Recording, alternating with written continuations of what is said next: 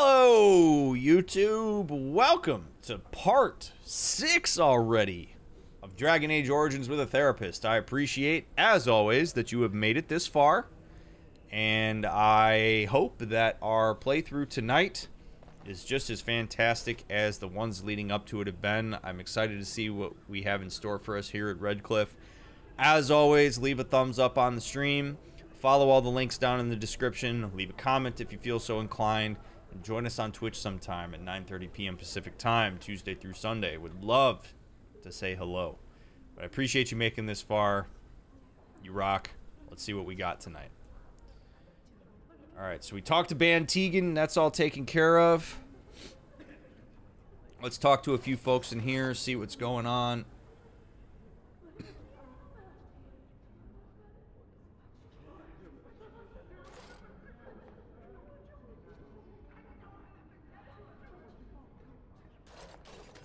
Let us pray.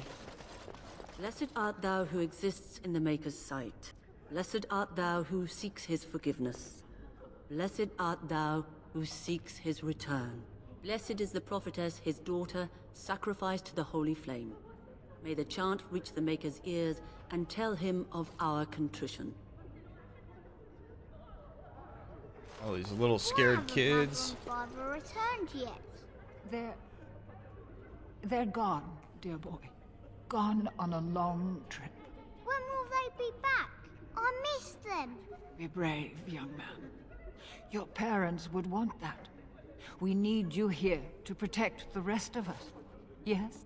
I guess I can do that. There's a good lad. In the morning, we'll look for your parents. In the morning.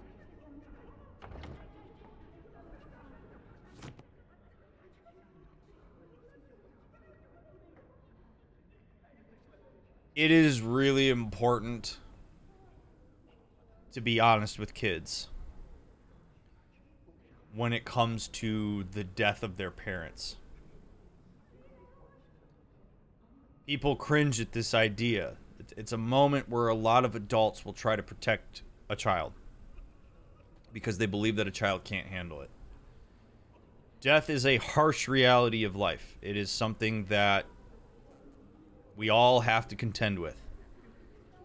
And when we know, in this case, we don't know for a fact that these parents are gone, I'm going to assume that they are. I'm going to assume that they're dead. If you know that they're dead, you've got to tell the kids that. You have to be honest.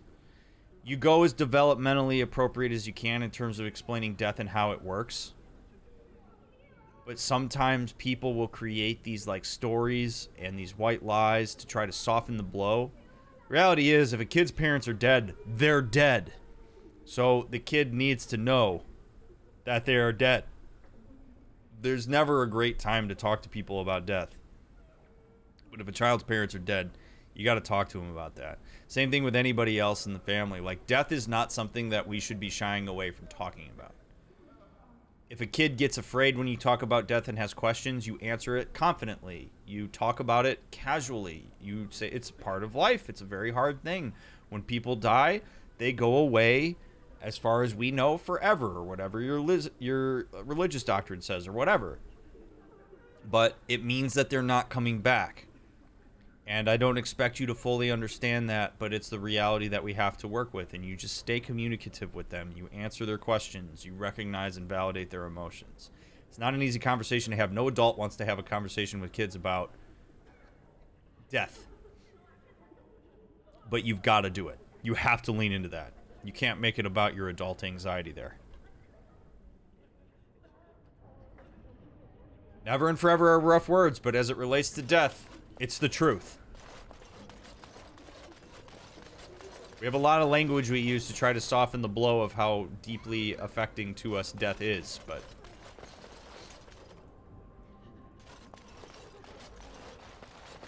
I fear most for the children. They are so frightened. It breaks my heart. Yep, me too, man. It's tough. Interesting how people focus on kids and their innocence and not on the fact that, like, adults are affected by this, too. When are the bad men coming? Soon, darling. Don't worry. Everything will be all right. I want to go home. Where's Father? Why can't we go home? I already told you. Father is outside defending the village from the bad men. We must stay here and be brave. Can you do that? I guess so. I think kids don't understand the idea of permanence until a certain age, right? Don't mistake permanent with object permanence. Object permanence starts somewhere between 8 to 12 months old. Object permanence is a kid's understanding that an object exists even when they don't see it. The concept of something being permanent is different. Death being a permanent loss of life is different. So, yeah, no, it's a good question. And Sean, that's a good question for the Questions for Dr. Mick channel in Discord. Good day. You're a Grey Warden, right? Were you in Ostagar? In the Korkari Wilds? My husband and son went there to bring the chant of light to the chastened. But I haven't heard from them since. Are you a Jedha? I don't know what a Jedha is, but... I am. You've heard of me? Just a hunch? Take care? I'm sorry to burden you with my mourning. May her be with you. That was a weird interaction.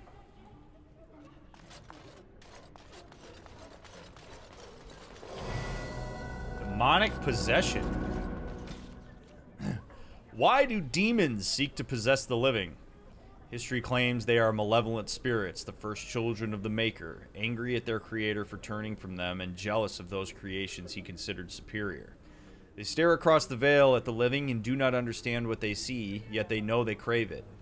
They desire life. They pull the living across the veil when they sleep and prey on their psyche with nightmares. Whenever they can, they cross the veil into our world and possess it outright. We know that any demon will seek to possess a mage, and upon doing so will create an abomination. Most of the world does not know, however, that the strength of an abomination depends entirely on the power of the demon that possesses the mage. This is true, in fact, of all possessed creatures. One demon is not the same as any other. Demons can, for instance, be classified. Enchanter Brahm's characterization of demons into that portion of the psyche they primarily prey upon is held since the Tower Age. According to Brahm, the weakest and most common of demons are those of rage. They are the least intelligent and most prone to violent outbursts against anything living.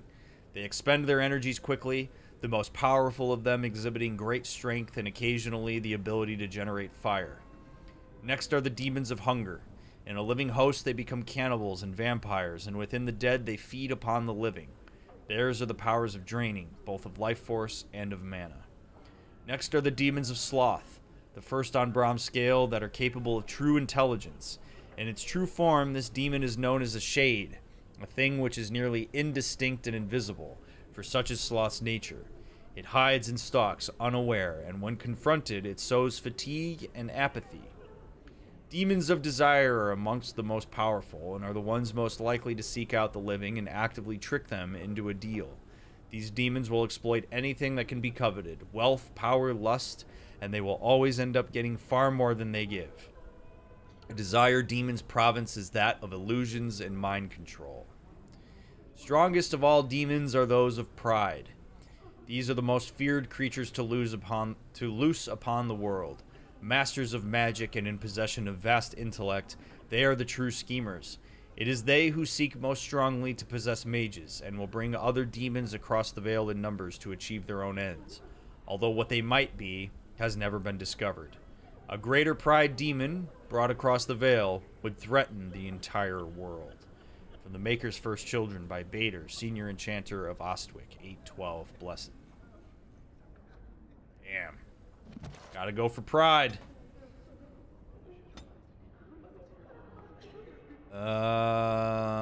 Let's go. I need more strength. Must get more strength. And I got one little thingy to use to level up. Shield cover while in this mode of Warrior Shield provides greater chance of deflecting missile attacks. Two-handed. I don't want two-handed dual weapon. Characters become more proficient fighting with two weapons. Now deals close to normal damage. See, I don't want any of that. I need this stuff. We're gonna wait on that. I would agree, Christian. Red Robin, thank you for the 2 months. Hope you're having an awesome time. Thank you for doing everything you do. I always feel supported and cared for when I'm in your stream, and you make me feel like a normal person. Red Robin, I appreciate the kind words, and thank you for the sub, friend. I love that we can just go to bookshelves and, like, get books and learn stuff. It's great. Caitlin. Sorry. Am I bothering you? I'll try to be more quiet. Good. I'll leave you to your sniveling. You're not bothering me. I shouldn't be such a crybaby. With Mother gone now, I have to be brave. I can't help myself. I'm so frightened. Those things dragged my mother away. I don't know what happened to her, but I hear her screaming all the time. Everywhere. And now my brother Bevan, he ran off. I don't know where he is. I'm so scared they got him too. Fear is a legitimate emotional experience. And by virtue of being an emotional experience, it is a physiological experience. Fear is adaptive. Fear is created as a way often to get us to do something that will help us survive. It's a expanded and more intense version of anxiety.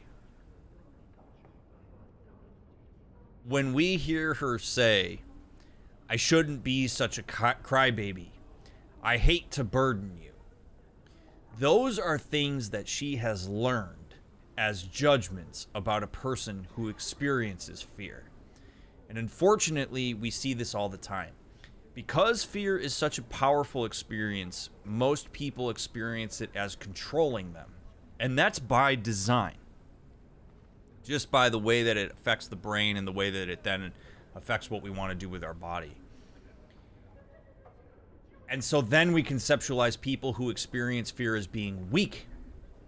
The fact of the matter is, the only difference between people who are weak and who are strong as it relates to fear, if we put it into a binary, is that people who are strong are people who acknowledge and honor the fear and decide what to do with it. And one of the ways that you can assist a person in changing their orientation to fear is to validate it for them rather than tell them that they are weak or out of control for experiencing it. Experiencing fear is one thing. Behaving in a reckless way as the result of fear is what causes problems. It's the same thing with anger. So what all of us need to do when we experience fear is recognize it for what it is, create meaning around it, put it in context, and then choose how we act in relation to it. People who work to understand their fear rather than suppress it and throw it away are people who are better able to engage in the world while afraid.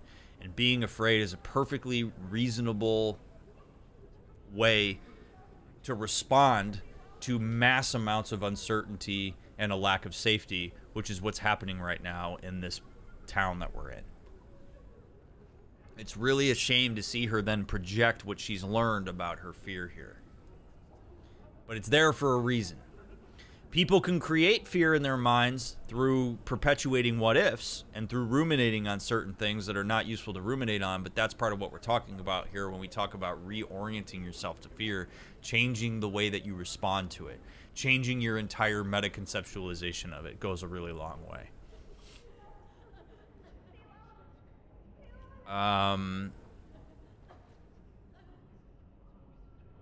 Why would he run off? Do you know? How do you take fear out of the driver's seat and turn it to the GPS voice when you can choose to follow the advice off? So, fear is never actually in the driver's seat. Like, that's part of it. Like, it's a good question, but, like, fear doesn't drive the bus. Our emotions are designed evolutionarily as a way for us to become conscious about things that are in the environment. It's all about survival. So fear is something that might show up and be really loud. It's kind of like the drunk, belligerent person that gets into the passenger seat of your car and won't shut up. right? But ultimately, it's not in the driver's seat. You are. And so one of the first reconceptualizations of fear and severe anxiety and stuff like that is for us to get into a place where we start to realize you're always in the driver's seat. It's just a matter of certain emotional experiences are a lot louder than others and try to convince you that they are in the driver's seat when they are not. So that's where we have to sit with it. We understand it. We build the stress tolerance around it. We allow it to show up when it's going to show up.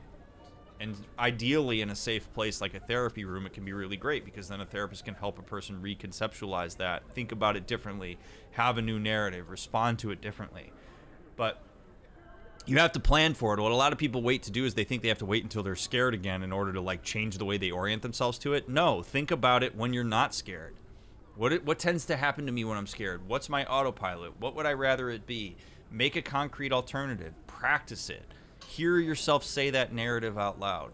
Like, you got to practice stuff when you're not experiencing things, which is something that a lot of people, I think, don't realize either. That, like, a lot of mental health treatment and a lot of, like, just healthy mental pathways are the result of people who prepare more so than just consistently react to what it is that's happening to them. That's a good question. All right. Where would he run off? Do you know? He said something about saving Mother. He's just a little boy. He doesn't understand she's gone. If he has foolishly run off, then he is no doubt dead. You should get used to that fact. Nice. Maybe you want to kick her in the head while you're at it. Shall we comfort her with lies? If she is to face death, better she face it honestly. I hope he didn't try to go to the castle. Oh, that would be awful. Morgan's not wrong. But I will say that, like, Morgan could use a little bit of tact, I think. My guess is that if she brings to light, like, just the pure reality of the what if of this kid being dead, that's not going to help anything. If the person that the kid is looking for is dead, we can certainly hold that as a reality. And again, this kind of ties to the importance of what I was talking about 15 minutes ago, which is that when a kid doesn't understand death, in this circumstance, the kid's not thinking, oh, this is a permanent thing that, what the hell am I trying to say here? It's not a permanent status. So the kid goes running off thinking that he can go save the person, right? Like, you've got to help the kid understand, no, this is permanent. There is nothing you're going to do that's going to bring this person back, aside from necromancy in a world like this. But so the kid ran off partially because he doesn't understand it. So we need to be real about that. But Morgan kind of getting into this, like, well, your kid's probably dead because you ran after it. I don't know that that's particularly useful here. Have you tried looking for him? I went to our house. It's by the square. He wasn't there. I searched the rest of the village too. I called and I called, but he never answered. I wonder if he ran off into the woods. I'm so worried. Without me, he has nobody. I will look for him, but I can't promise I'm going to find him. You will? Thank you so much. Please find him. Silence, girl. Do you want the children to hear you? But night is coming. The monsters will return and we sit here and wait for them. We have no choice. We must pray and hope for the Maker's compassion. Yeah, Maker, thanks for making this mess. Hope you'll clean it up. Is this where humans keep all their wisdom? Your behavior makes much more sense to me now. What does that mean, Sten? I can't believe that fool Dwyn just barricaded himself into his house. Selfish bastard. No, we don't have the men. I can't believe how cowardly and selfish Dwyn is being. I'm telling the missus he doesn't deserve her blackberry tart anymore. What's up, monster? Hey, we gotta run Kingsfall soon, bud. Want a surprise attack before the sun goes down. Yes, sir. What should we do until then? Pray and hope for a miracle. Oh, is that the guy who voices Zaid? What's up, Murdoch? So you're the Grey Warden, are you? I heard they all died with the king. Oh my god, that's all I can hear is Zaid.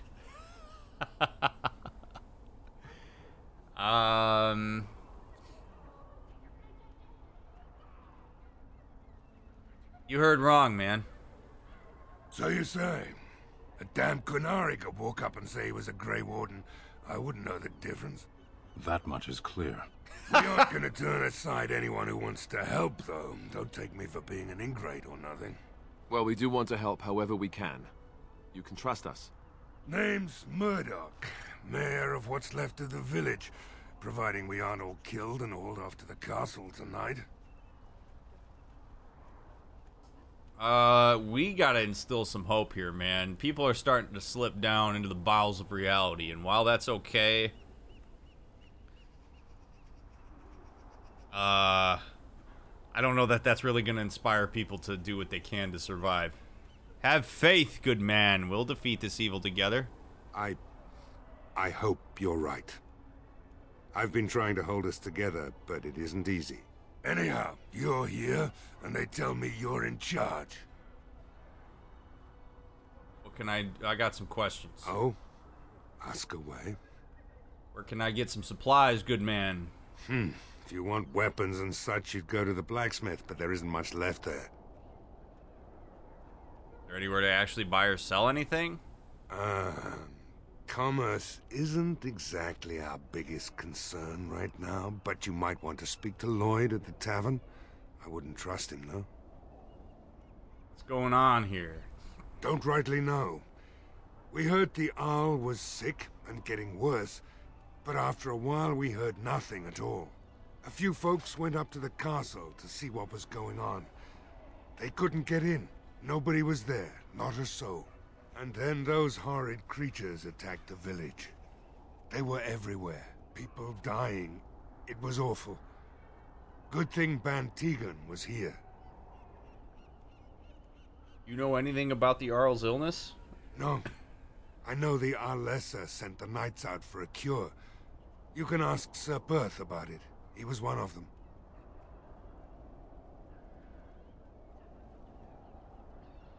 I want to discuss something else. All right.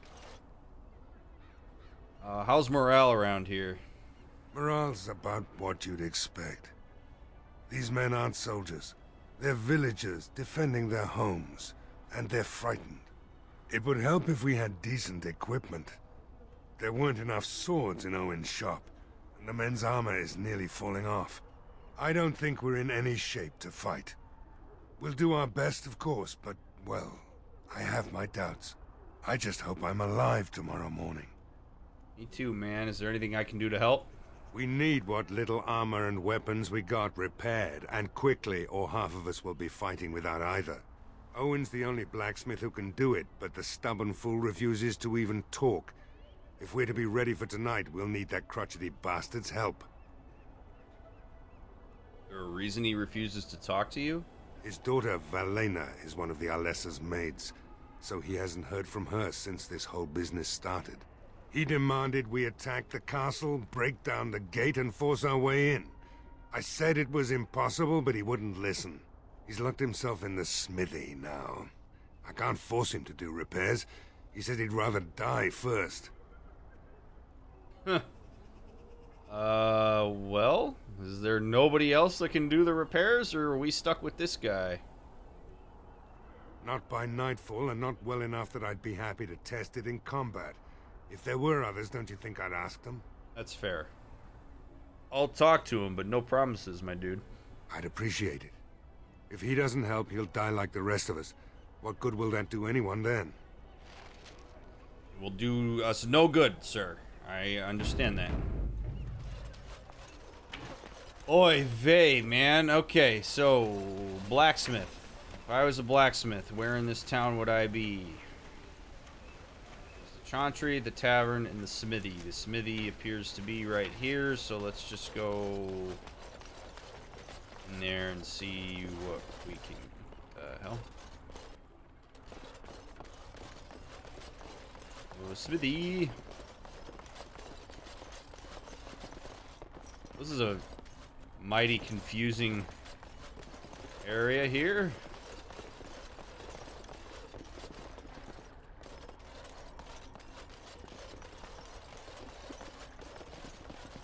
Caitlin's home. A nice little humble abode here.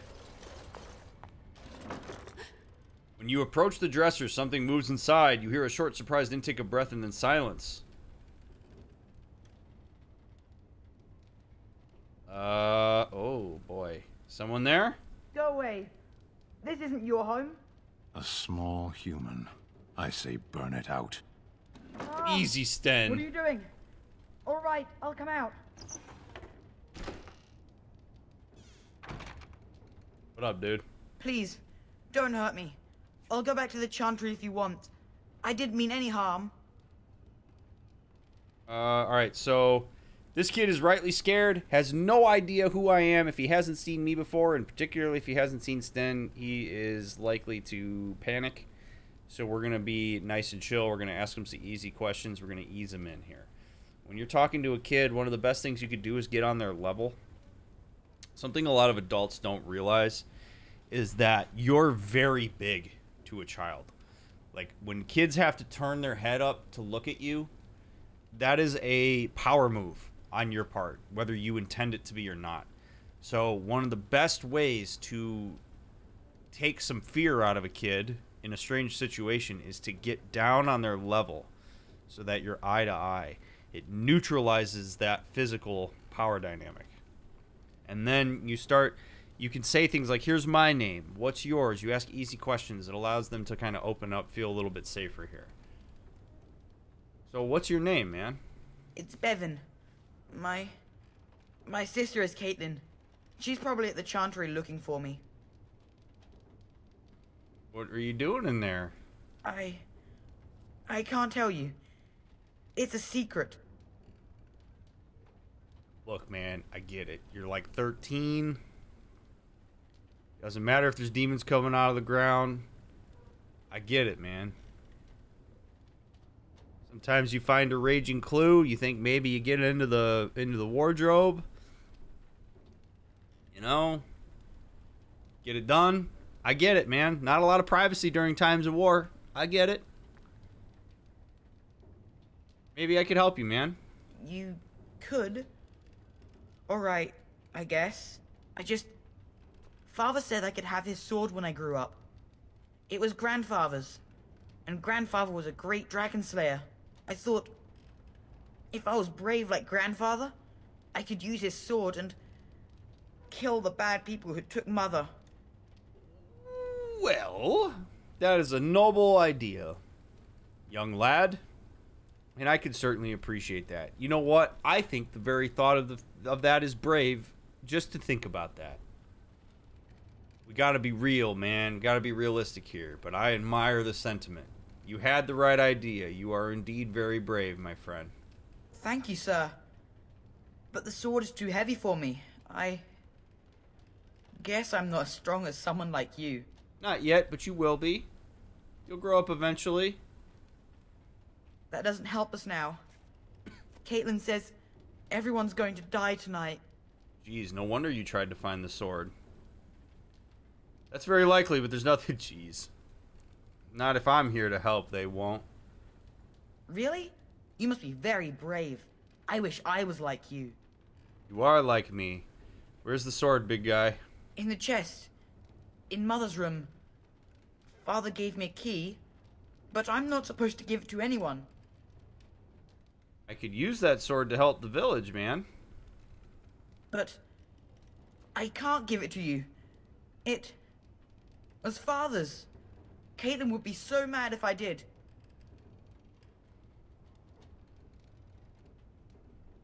Perhaps I could help you and your sister in return? You could? Maybe you could give my sister money? She said if we had money, we'd be alright. Even if Mother is dead.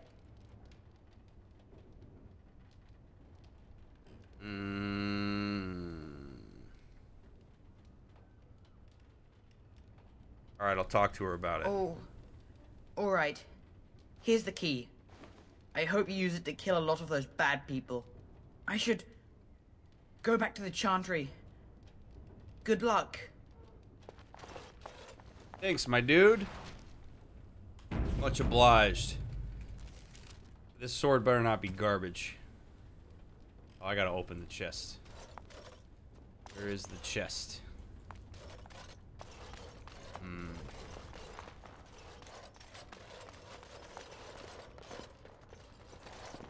Going.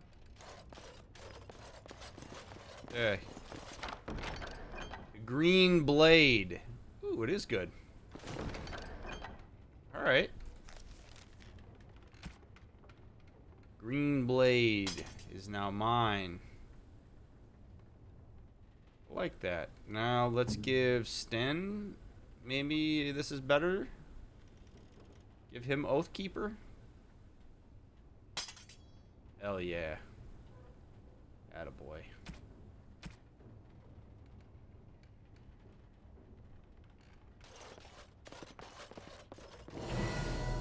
Cautionary tales for the adventurous. It was then that he realized he wasn't alone. The abandoned camp in front of him was unbelievably welcoming, like a mirage.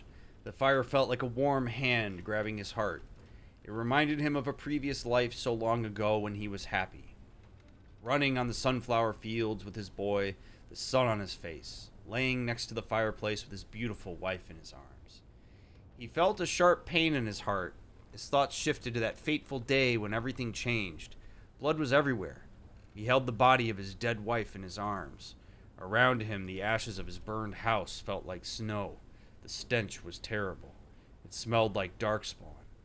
He grabbed his axe, touched the icy cold hands of his boy, and left. He would kill them. He would kill them all. The pain in his heart was unbearable. He opened his eyes and saw the second most terrifying thing he would see in his life.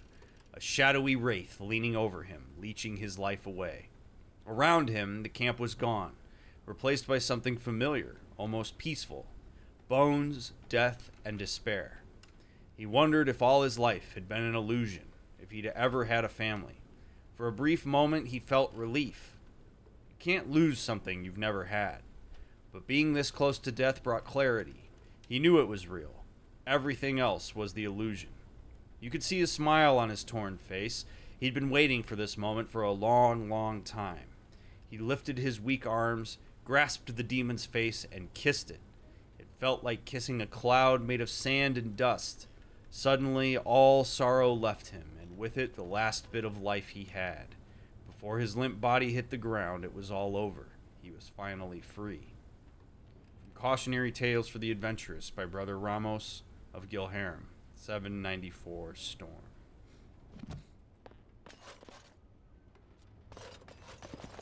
That was the second most terrifying thing he'd ever seen. Okay. Alright, I gotta do sword out of this. I'm happy.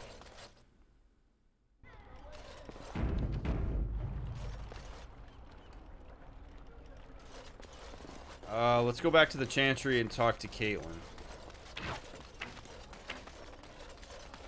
That's probably a good call. Huh.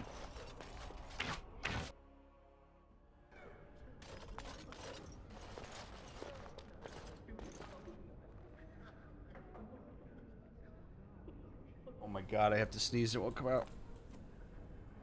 Bevan said you were the one who found him. I can't possibly repay you.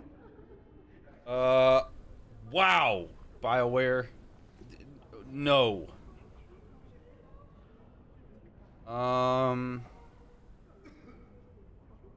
Just stay safe.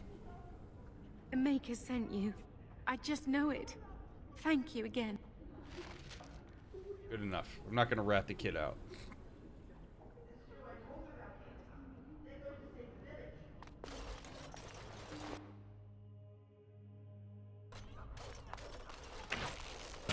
Okay.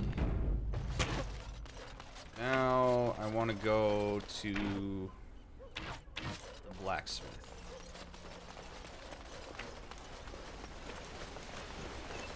Why do you always go on about how stupid I am? I'm not stupid, am I? What do you wish of me? God damn it. I didn't want to click on her. Ah, I wanted to see what they were going to say. Dios mio. Okay. Blacksmith. The smithy. Why am I having a hard time? God damn it. Oh well. Maybe we'll get the dialogue again.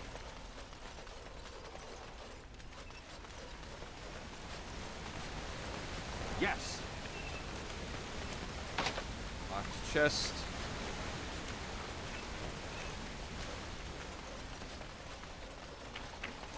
Go away. Curse you. Leave me in peace. You've already taken everything out of my stores.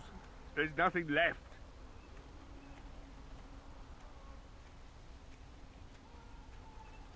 Alright, we're gonna slow play this, I think. Who are you? I'm the bloody blacksmith, and this is my shop. There's nothing of interest here anymore, whoever you are. So you best move along.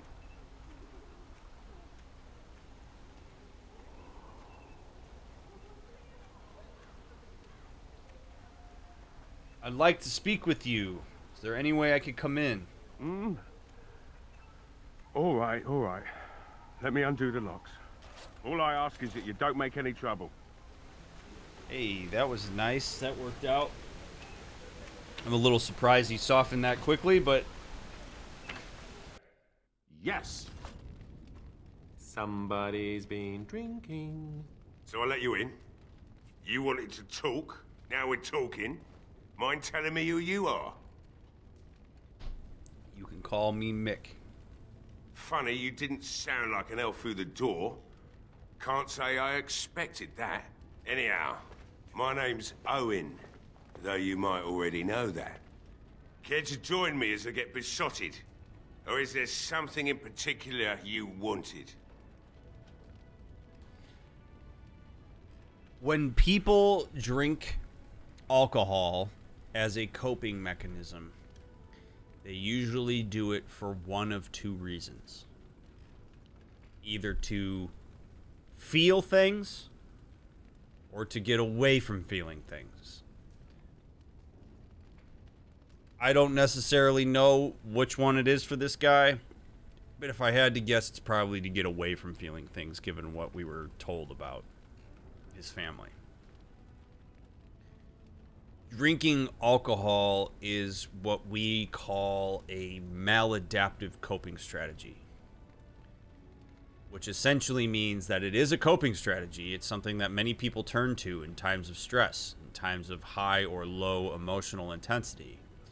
But the reason that it's maladaptive is because it causes problems on the back end.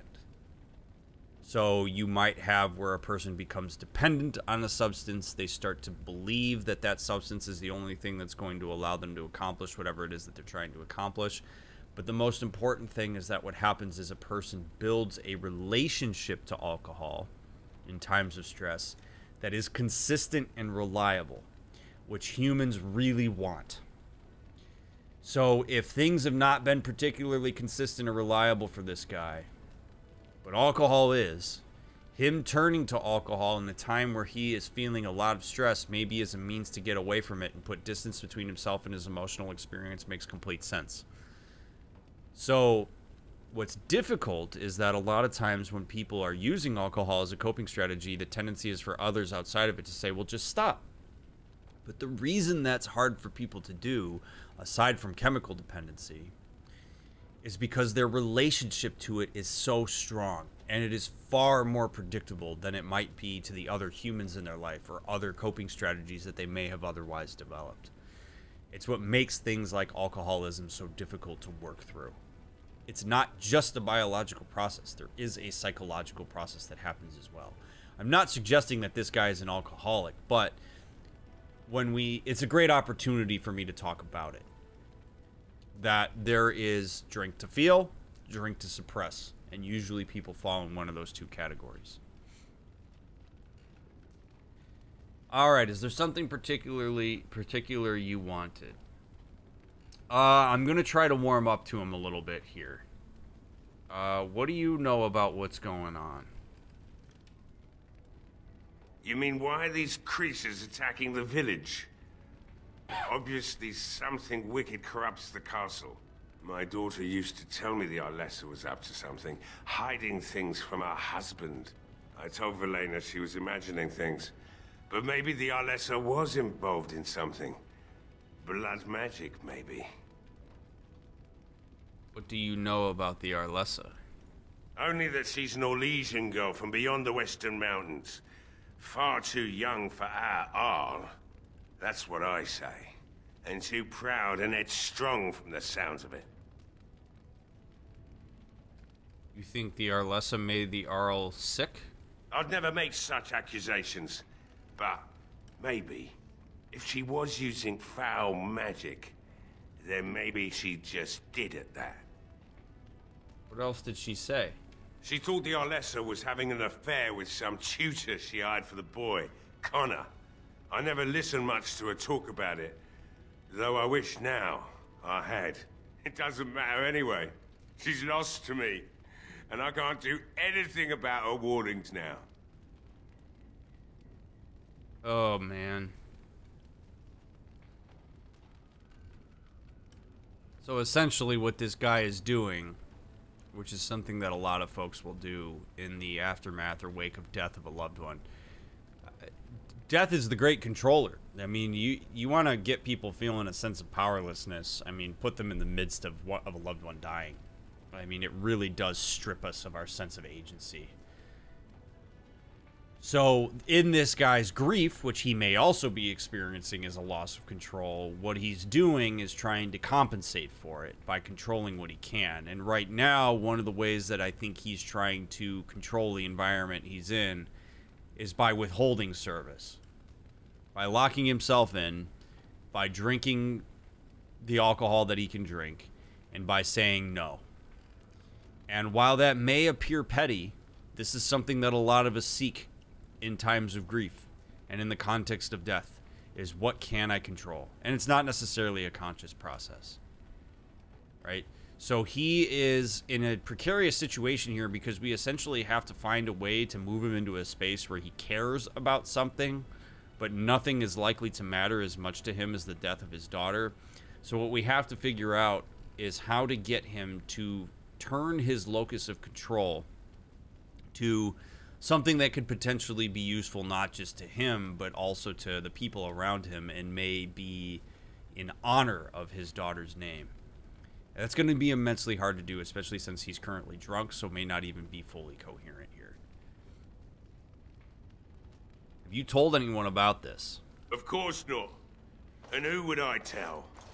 And what good would it do now, eh? I just wish I'd paid more heed to my girl.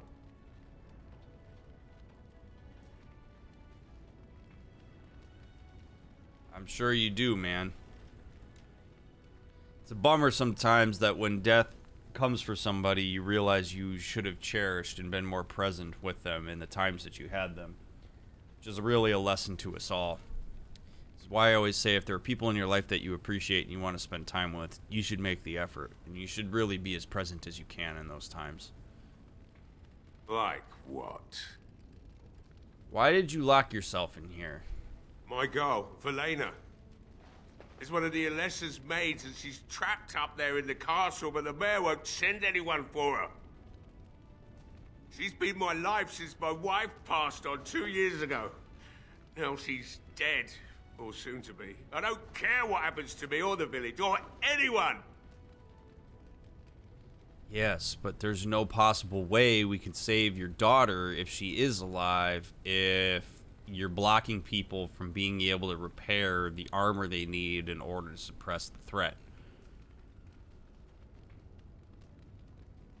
You could work to help save her, dude. I'm an old man. Everyone knows we aren't making it through the night. Or are you going to save us? I intend to try. I think you could save yourselves. Is that so? Maybe it's the drink talking, but you almost sound like you believe that. It'd do me the world of good to think maybe someone like you could go in and find her. Provided any of us live through the night.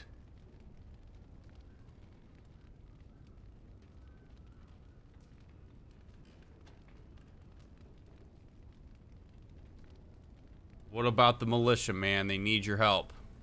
If you look for Velena, I'll reopen the smithy and make some repairs for the militia. I can do that much. Can you do it? Can you do it while I look for her? I'll do my best, man. Not good enough. Murdoch said the same damn thing. And I didn't believe him either. You were asking a great deal, you wretched little man. I want to promise... Morgan. Promise me that you'll look for her. That you'll bring her back to me if you can.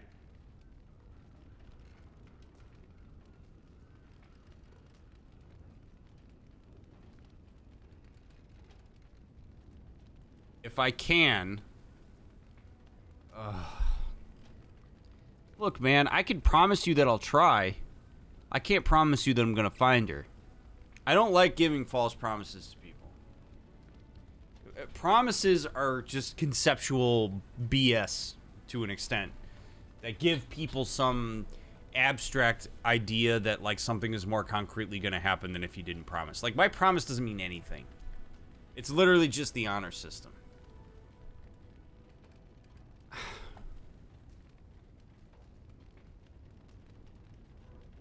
I will try to find her.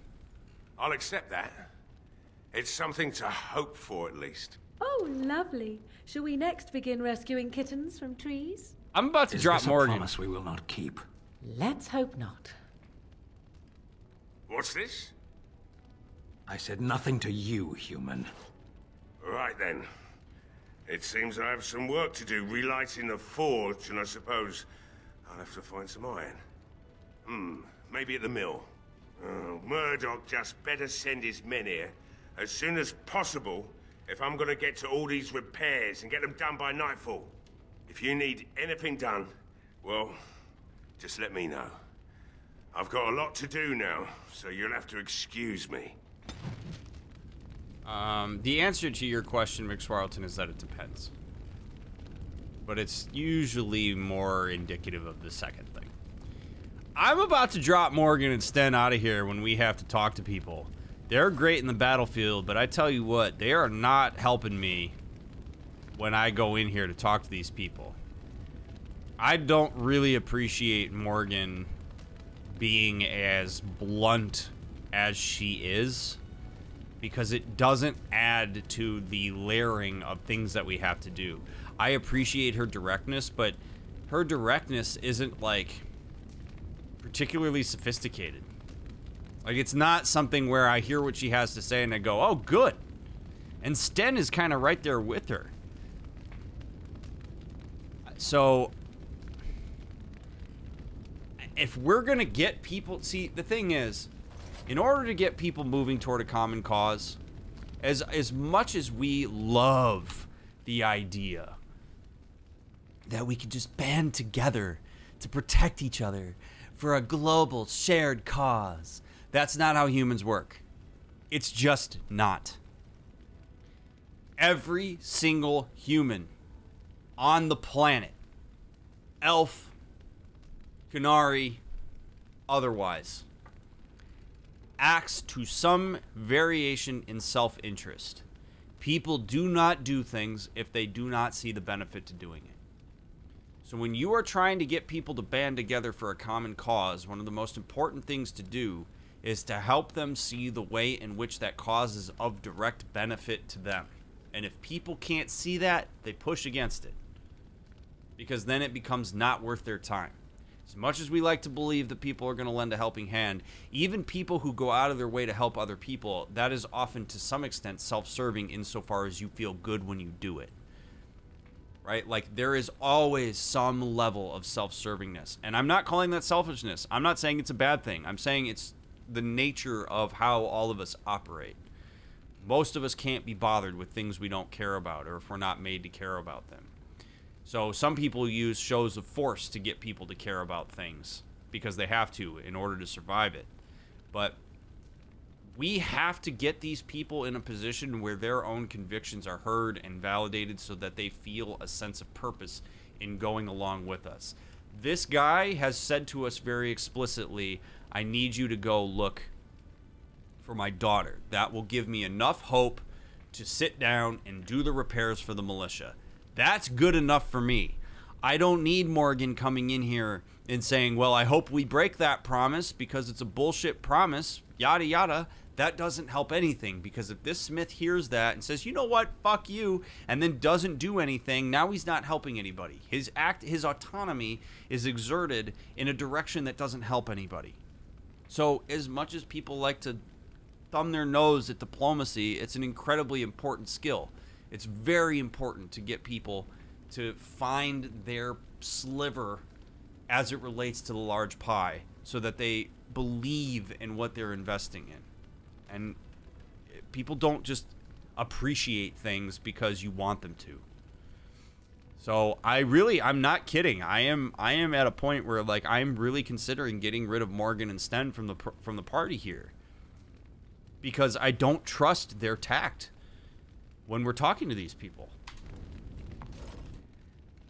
Obligatory. I know it's a video game. I know that what they say probably doesn't have any actual impact on what the NPCs do, but I'm going to play this as realistically as I would. So before I get comments on YouTube that are like, DrMick, it doesn't matter what Morgan and Sten say, you can keep them in your party. I'm trying to make a point here. I got to be careful about who I got with us. I must admit, it feels good to be up and doing something finally. There's no way I'm sobering up before morning, however. Yeah, great. Now he gets to do this when he's drunk. Let's talk business. Right. I haven't got much, obviously, but I'll do whatever I can for you. All right. What do you got? Great sword, long sword, helmet, soldier's helm.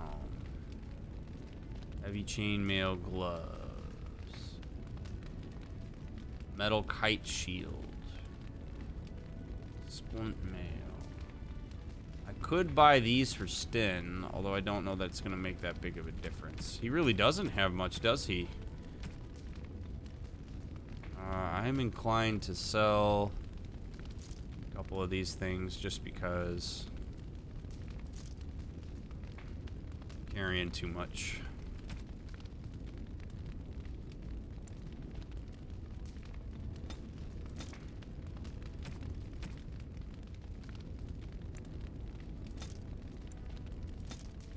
Plus, whatever I sell him, he can sell to other people.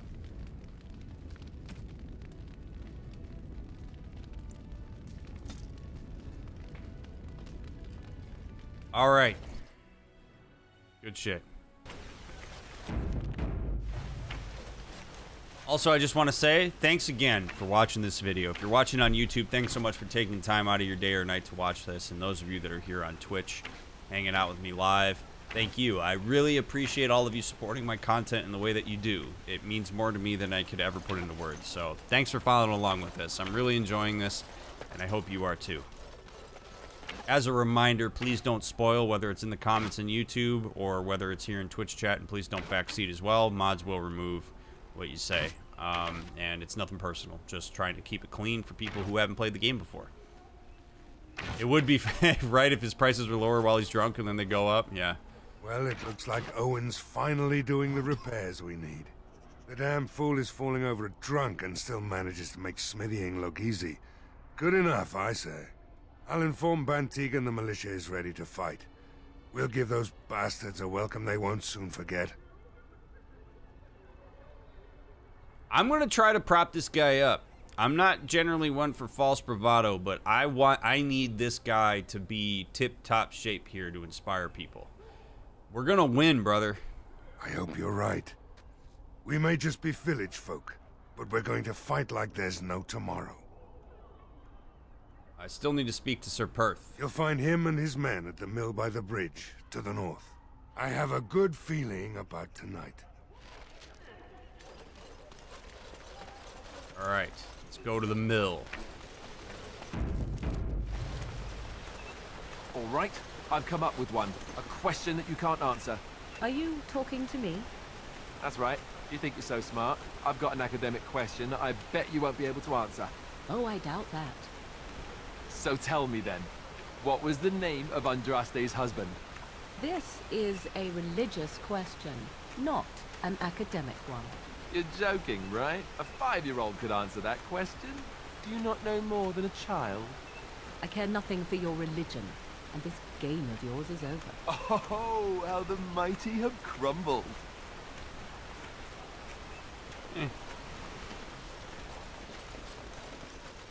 Trying to connect a little bit. What the hell?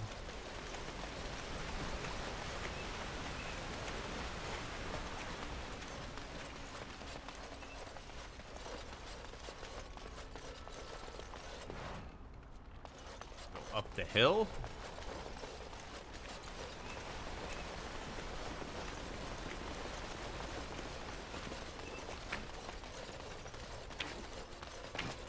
Ask her swamp questions.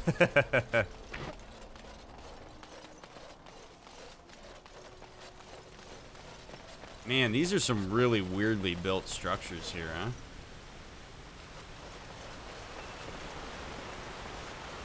Castle's cool in the background. All right, house. What's up, Darnell? Yes? What can I do for you? I have a letter for you from the Blackstone Irregulars. I knew this time would come. I should have listened to my wife. Don't sign that paper, she said. They might pay you a few sovereigns now, but they'll be back. Blast. I'll see you on the front lines, I suppose. Thank you, sir, for being cordial. I'm gonna loot your house now. What are your feelings on Morgan as a person so far? That's a hard question for me to answer. We're still getting to know her. I've given some analysis in some of the previous episodes, but I think Morgan is a pretty insecure person who fronts a lot of that insecurity with boldness and directness and sometimes shock value in order to keep people on their heels. But I also think that part of that is because the way that she was raised was not particularly conducive to good connections with people. Alright, the Ballad of Aisley? The wind that stirs their shallow graves carries their song across the sands. Heed our words, hear our cry, the grey are sworn, in peace we lie. Heed our words, hear our cry, our names recalled, we cannot die. When darkness comes and swallows light, heed our words, and we shall rise. From the Ballad of Aisley, said to have been written after the Battle of Aisley, which ended the 4th Blight, 520, exalted.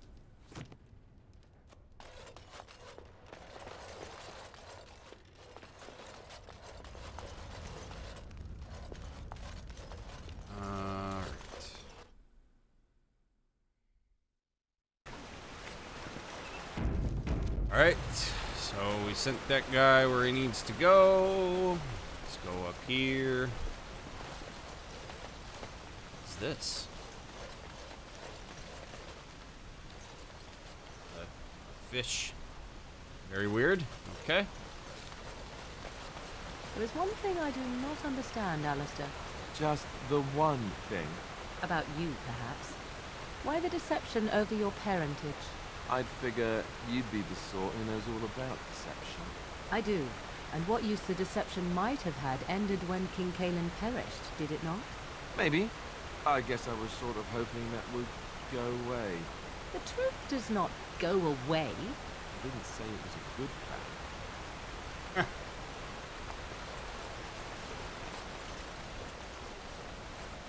I have to say, though, in a lot of ways, Morgan is not wrong. Morgan's evaluations of the world around her are pretty good. Her delivery is the hard part, and that is important. Like, she does need to be mindful of her delivery.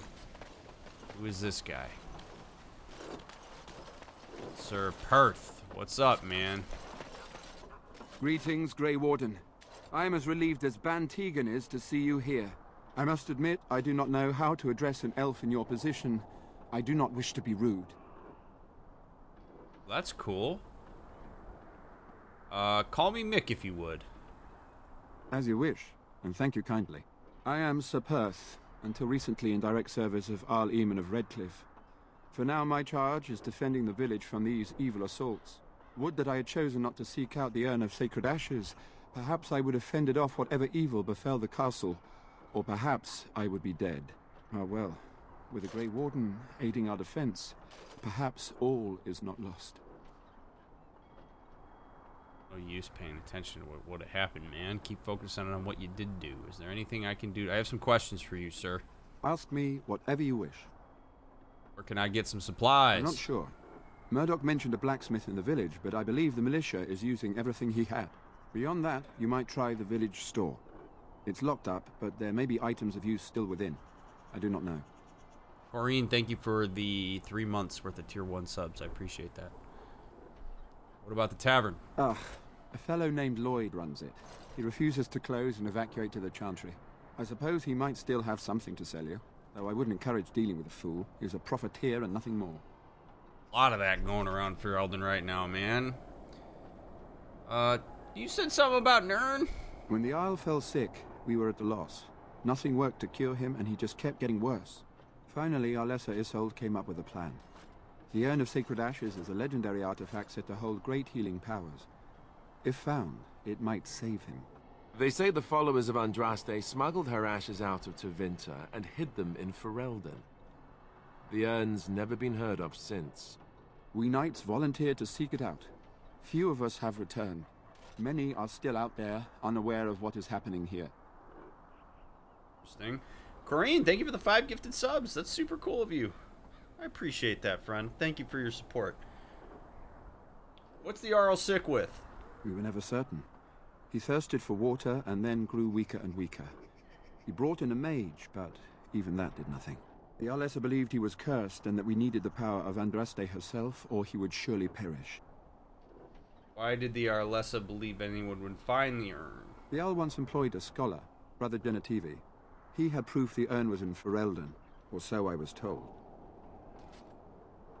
Yeah, I'm not entirely sure either, Skog, what's supposed to happen with the urn. I guess we gotta find it and then figure it out. Can no one find the other knights and bring them back? Eventually, perhaps. The ones I have here were those near enough to recall within the last few days. I only returned myself because I was passing by Redcliffe and heard the news of strange attacks. The knights left the castle defenseless. Not at all. A great number of soldiers remained in Castle Redcliffe. I wonder if they perished there and were transformed into these things. The thought chills my blood. As you wish. Is there anything I can do to help? We have sufficient armor and weapons, but my knights are too few to stand against the monsters without assistance. Perhaps you could approach Mother Hannah in the Chantry for some holy protection against these evil creatures. Otherwise, I do not know what else you could provide beyond your own talents. We're as prepared for the onslaught as we could possibly be, all things considered. Is there anything else you need? No, nothing comes to mind. If you have not spoken to the Mayor, Murdoch, you should. His militia is far more in need of aid than we are. Ask me whatever you wish. What happened? Did I already say what happened here? You know about as much as I do. I returned a day before the attacks began, having heard strange rumors about the abandoned castle. I was the only knight to survive the first attack. Since then, I found others returning from the Arlessa's quest. Until we get to the source of this evil, though, I do not think it will stop. And I don't believe we will be enough. Anything more you can tell me about the quest for the urn? When the Isle fell sick, we were at a loss. Nothing worked to cure him, and he just kept getting worse. Finally, our lesser Isolde came up with a plan. The Urn of Sacred Ashes is a legendary artifact said to hold great healing powers. If found, it might save him. They say the followers of Andraste smuggled her ashes out of We knights volunteered to seek it out. Alright, As you wish, Grey Warden. Make a watch over you. Yeah, I don't think they are Darkspawn. There's some sort of, like, undead, like zombies sort of or some coming shit. home again, but with more undead. Yeah, I hear you, Alistair. I'm off.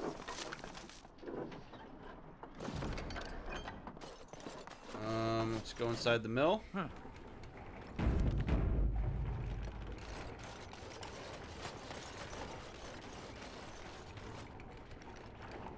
Oh.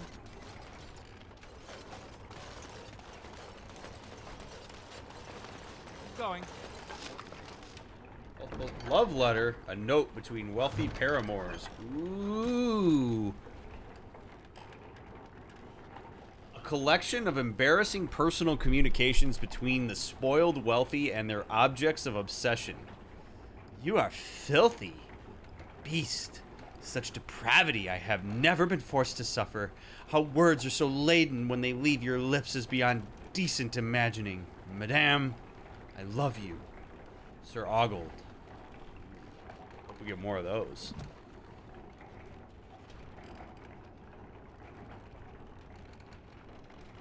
I'm not allowed to simulcast to YouTube, McSwarlton. That's still not allowed for partners. But no, I don't have any intention of doing that. Might play around with doing some TikTok live streams, but simul stream with Twitch, but no, not YouTube. I'm not allowed to. Alrighty. A landmark tree? This. No work. We're glad that you are here helping us. Perhaps you will make a difference. I hope so. Andraste's Grace. Small white wildflower, commonly known as Andraste's Grace. Think Morgan would like that?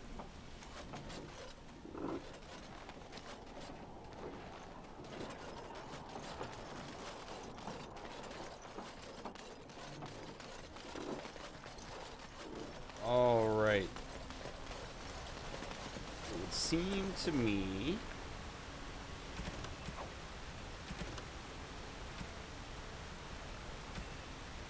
Seek out divine protection for the knights. While Perth and the knights are ready to fight, Perth thinks some kind of holy protection from the Maker will boost his men's morale. You should talk to Mother Hannah to see if she's willing to help. Mother Hannah can be found in the chantry. Alright, let's go do that. Go get them a little blessing. Blessing. A blessing from the Lord. God be praised. Bump, bump, bump, bump, bump, bump, bump.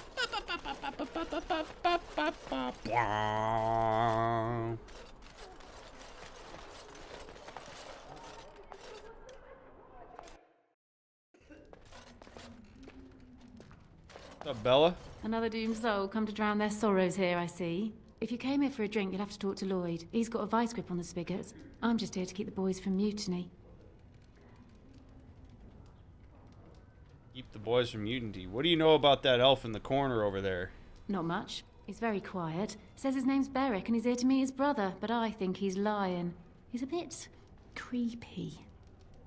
How's business been? Not that it matters right now. What business?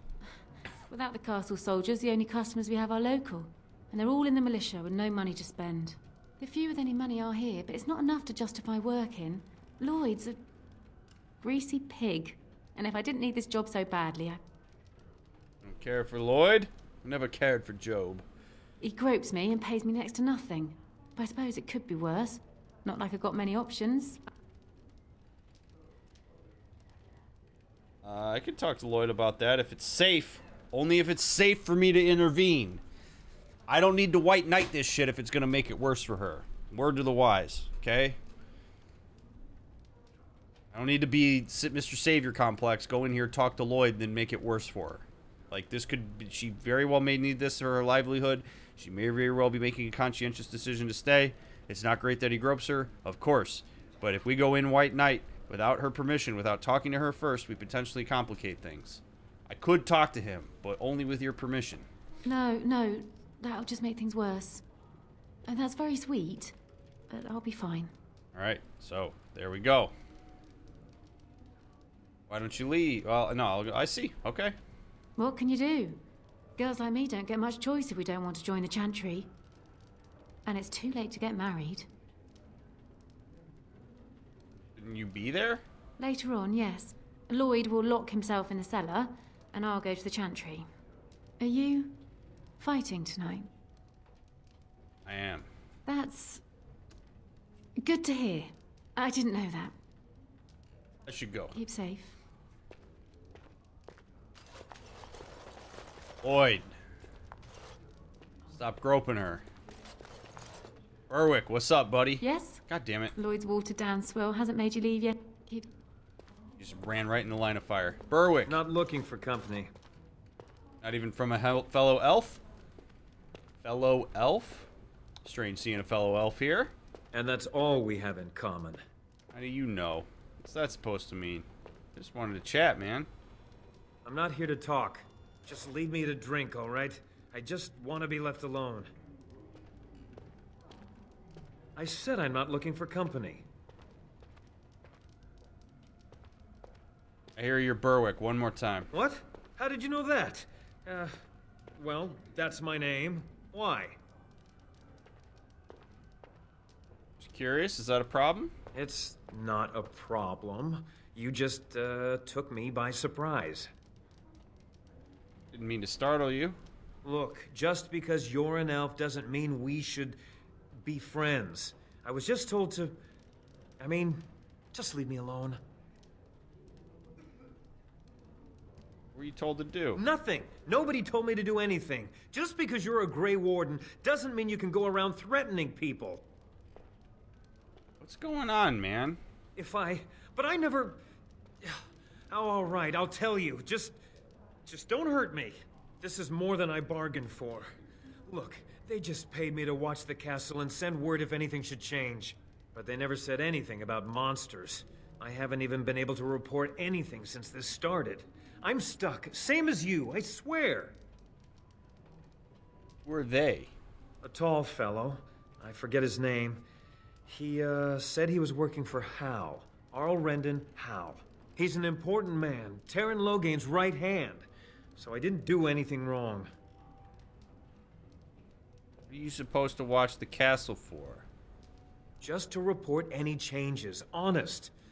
All I could send word about was the Arl getting sick. After that, monsters started coming from the castle. You know how this happened. Tell me what's up, man. I don't know anything about these creatures. When the Arl got sick, I got scared that people would think I was involved. But I swear I don't know anything about it. They sent me to watch. Maybe they knew the Arl would get sick. I don't know. How do I know you're telling the truth, big dog? Here, this is a letter from them. It has instructions and everything. Keep it. Do whatever you want with it. I just thought I was serving the king and making a bit of coin on the side. You have to believe me.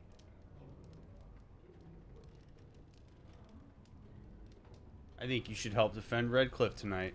Fitting. Oh, all right. I'll do it. Thank you for your mercy. I won't forget it.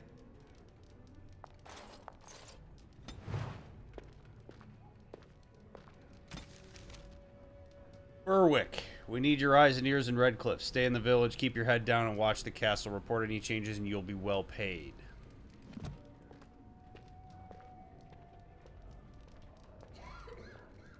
Man, Logain. I told you all he's really good, right? Like, he's good. He knows what he's doing. And putting an elven spy in Redcliffe to see if there's any changes at the castle, I mean, it's huge. It makes you wonder what it is that he was actually looking for, right? Like, because here's the really cool thing about, well, cool, it's kind of evil thing about what Logain did there. You can use vagueness to your advantage. So when Logain says, I want you to report change, that's very key. Because if Berwyn says, what change am I looking for? And Logain says, that doesn't matter. You report any changes. When you go there, you're going to get the lay of the land. You see anything different, you let me know. It means that he's going to report things that he may not even understand the significance of in the wide range of things. So the reason I'm willing to spare him is my belief is that he probably didn't quite know exactly what he was doing. He probably thought he was trying to help. Because people, again, don't see Logain as evil. People believe in Logain. People think that Logain is trying to save Ferelden. That's the story. We have to be very mindful at all times, the clash between our own understanding of what happened and the general wider discourse. Because we have to assume that people are privy to the wide discourse, not the truth. So in this case, it gives me the chance to give that guy the benefit of the doubt, because I think he probably was coming from a good place. So when I said, you're going to defend tonight, and he goes, all right, I'll do it, that shows me that he's just wanting to help. He doesn't actually understand that Logain is evil.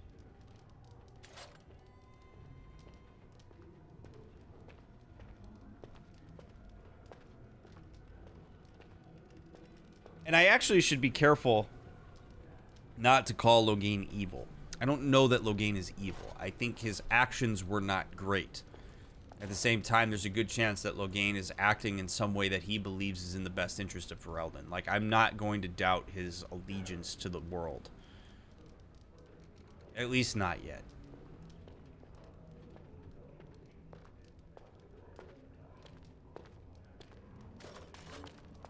Well, killing him outright doesn't do anybody any good. Because if I kill him outright, that's a person I've lost. If he dies in the castle, that's not great. But also, he could lend his hand and help out. Like, it's a bit of a weird choice if I just decide to kill him right there. Because that's one man now that we don't have available to us. And numbers are going to be super important. Lloyd! Hello there, friend. Can't say we've ever met before. Stranger to the village, I take it. Haven't had many travelers lately. All this nonsense is bad for business. Bet you regret coming, yes?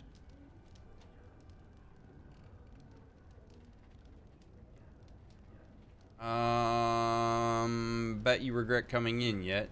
I'll be leaving shortly anyway. Actually, what do you mean? Oh, you know, evil creatures, impending doom, civil war, and the Jarl's dead in the castle. Makes you thirsty, don't it? So, what'll it be? You are here to drink, I hope? I am not. I need some questions answered. Fine. Make them quick. Shouldn't you be helping defend the village? Why? When them creatures attack, I lock myself in the cellar. Just batten the hatches and wait it out. What's the point in getting myself killed with all the rest of them? If that makes me a coward, then I'm a coward. Hey, at least you own it, man. I'm not gonna tell him he's gonna die now. Alright, I should go. Right then. I don't think he's gonna be particularly useful to us. And now everyone who died here.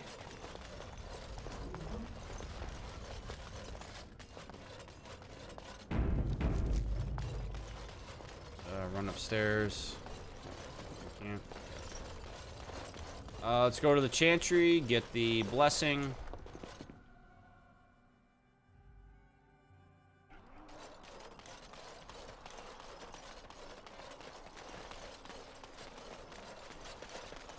And then I think we should be good to go to the castle.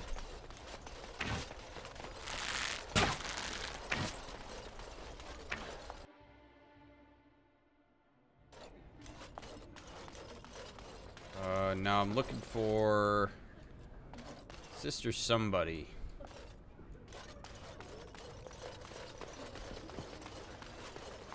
You are of elven blood and a stranger, yet you defend a home that is not your own. We are grateful for that.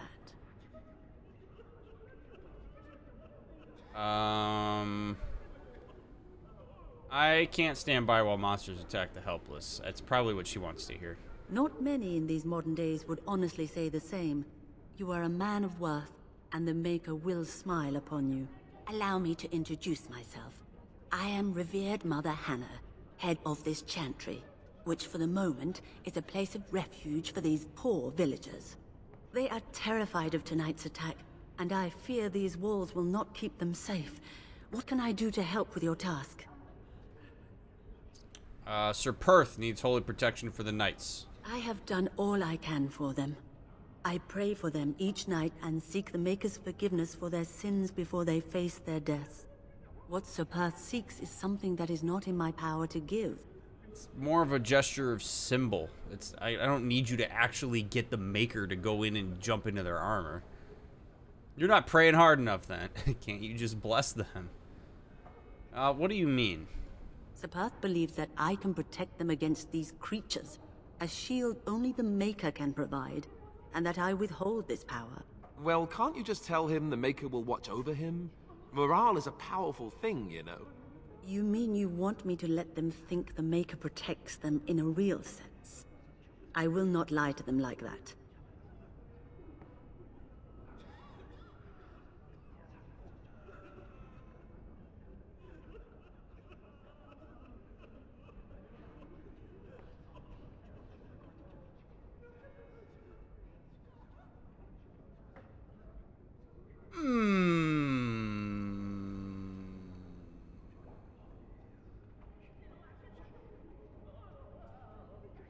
You know,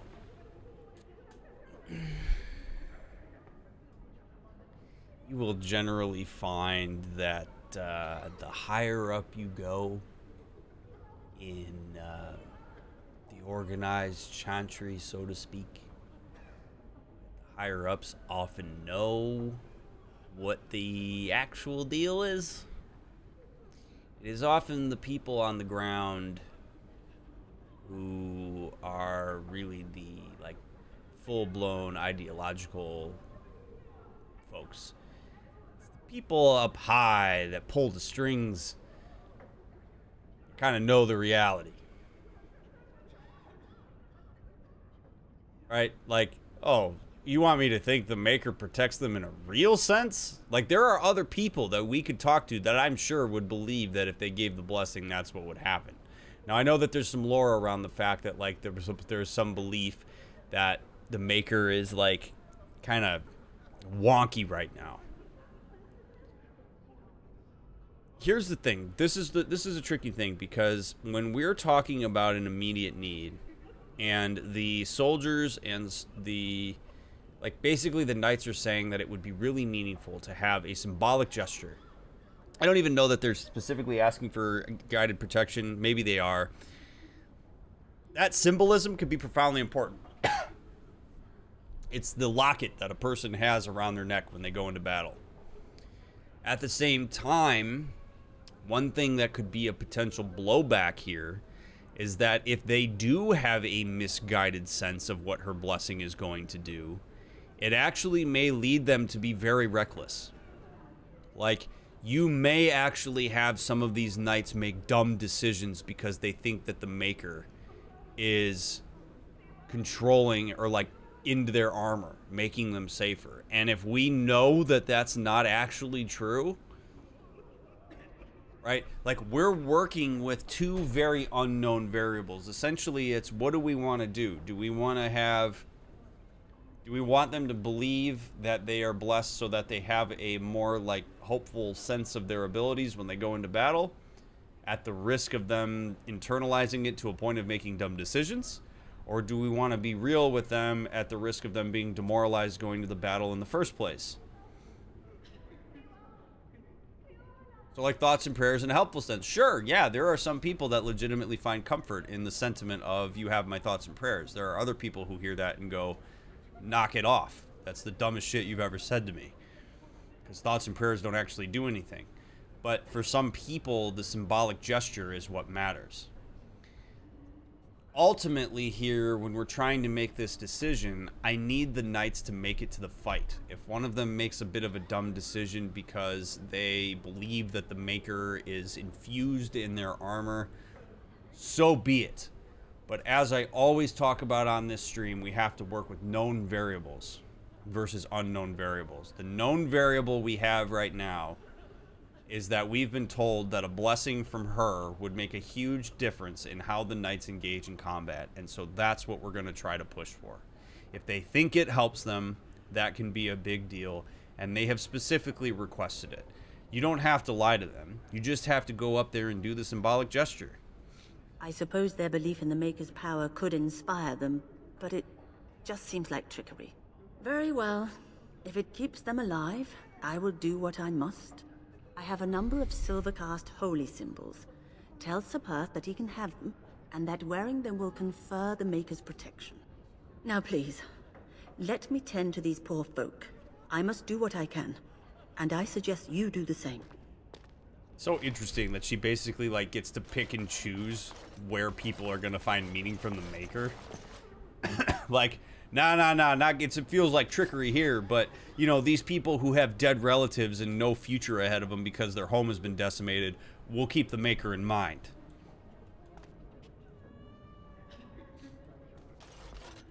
I hear both Murdoch and Sir Perth are ready for nightfall. Excellent news. Very well. Luck be with you, my friend. Just want to check in with him real quick. All right, let's go tell Sir Perth or whatever the hell his name is.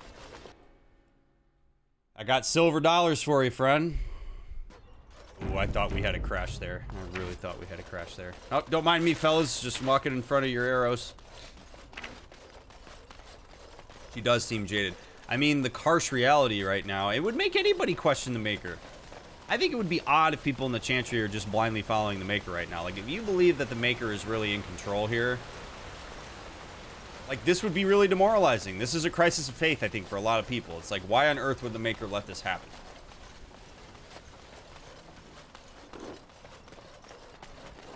The Knights of Redcliffe are ready to fight at your disposal. You said you wanted holy protection.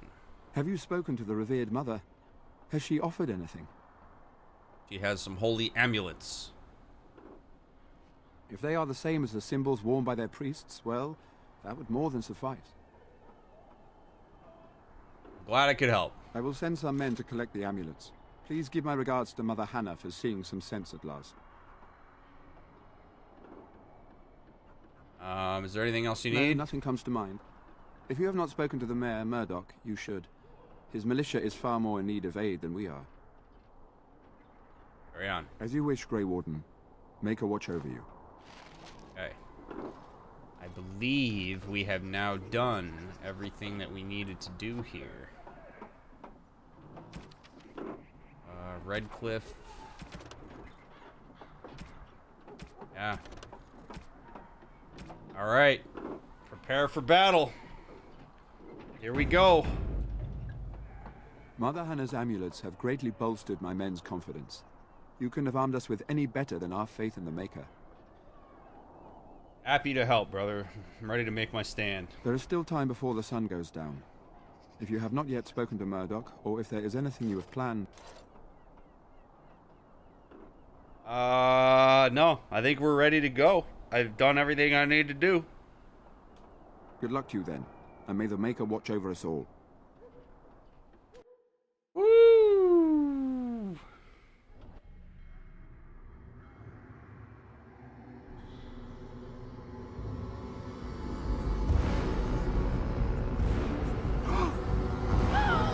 They're coming! Get to your positions!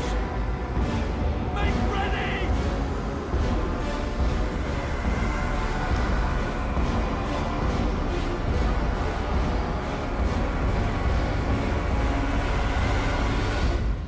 Oh, God. Oh, God. All right. Let's go. Walking corpse. Oh, jeez. Yes. Oh,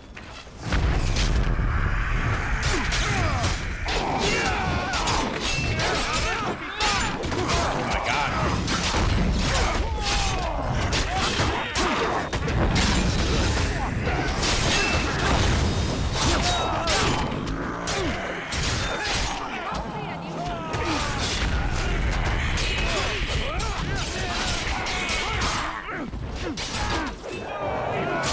Wow.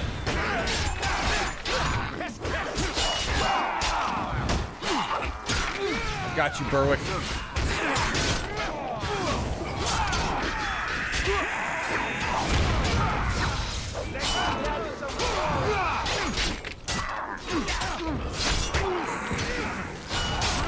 How's everybody doing? Everybody's doing okay.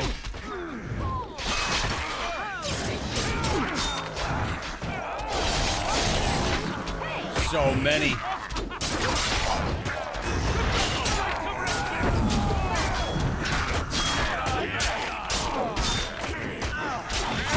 Oh my God.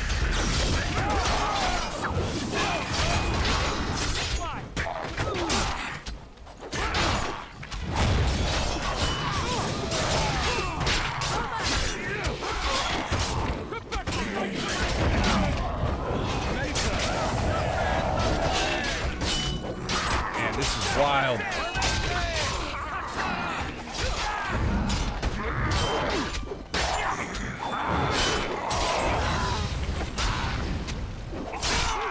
Wow. That's a lot of blood. The monsters are attacking from the lake! They're attacking the barricades! We need help! Stay here and guard the path. Come on! We need to hurry! All right, we're going. Come on. Let's check the level up real quick. Alistair. Make you stronger. And let's give you this. Morgan, let's give you more willpower. Air shape, that seems useful. And me, I'm good to go. Alright. When do we find out the Dragon's Age? Oh no! Let's go, in we go. I'm gonna try to get the aggro on all of them. Aggro. There. Death to you. Shit. Yeah.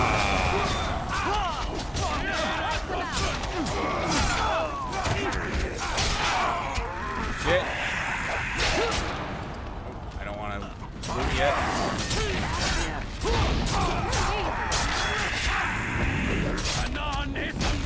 Oh my gosh, there's so many.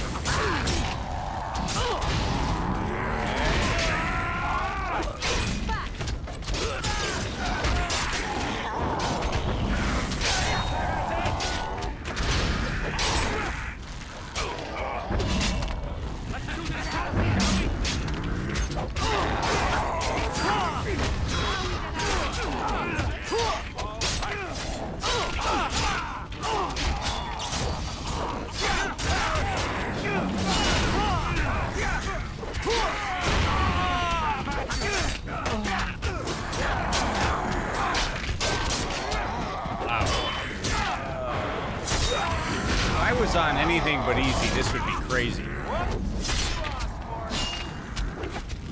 Okay, I'm with you now.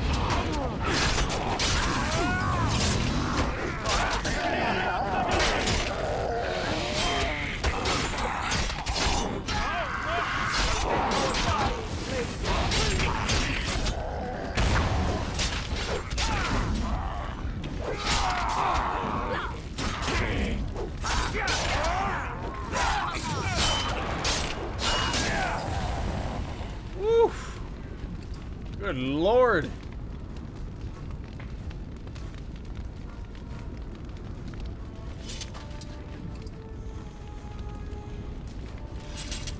All right.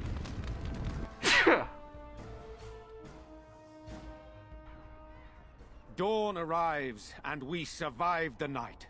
We are victorious. And though this victory came at great cost, we must remember none of us would be here were it not for the heroism of these good folk beside me. I thank you, good sir. Truly the Maker smiled on us when he sent you here in our darkest hour.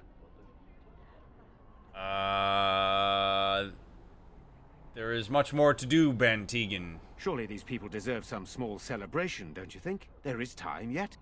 Let us bow our heads and give honor to those who gave their lives in defense of Redcliffe. Now they walk with he who is their maker. Long may they know the peace of his love. I will remain silent. With the Maker's favor, the blow we delivered today is enough for me to enter the castle and seek out your Arl. Be wary and watch for signs of renewed attack. We shall return with news as soon as we are able. Now, we've no time to waste.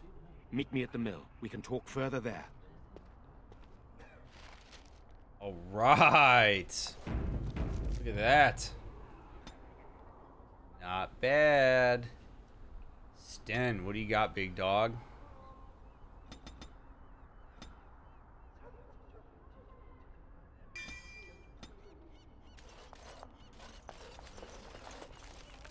Okay.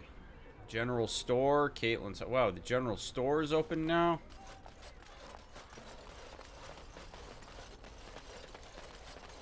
Seems we have made a worthy dent. I'm off. In quite literally the most confusing city layout I think I've ever been in, ever.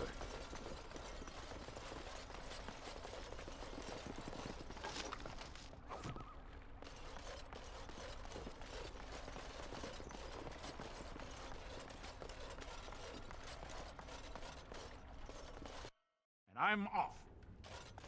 I hear you, Sten.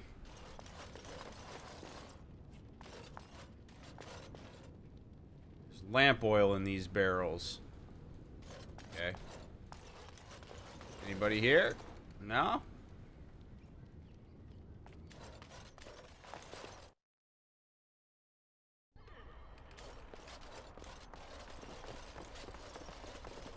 Wynn's home.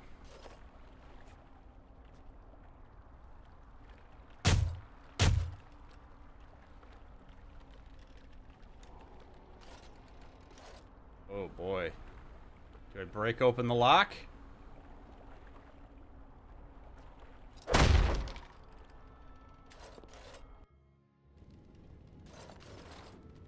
Oh, it's you. The one they're all talking about. Shouldn't you be out there celebrating with the rest of them? Go on, out! Use your help with the Darkspawn, man. If I wanted to fight Darkspawn, I'd have stayed in Orzammar. No thanks. Who are you? Name's Dwin, and this is my house. Private property, as they say. Yes, and I just broke your door down. Alright, I'll go. Go celebrate or whatever it is you're gonna do. You won, right? You're a hero, or something. Why are you being weird about this? Never thought I'd survive that. Who cares what they were? I'm just glad they're dead. Broke into this guy's house and he's not even mad about it.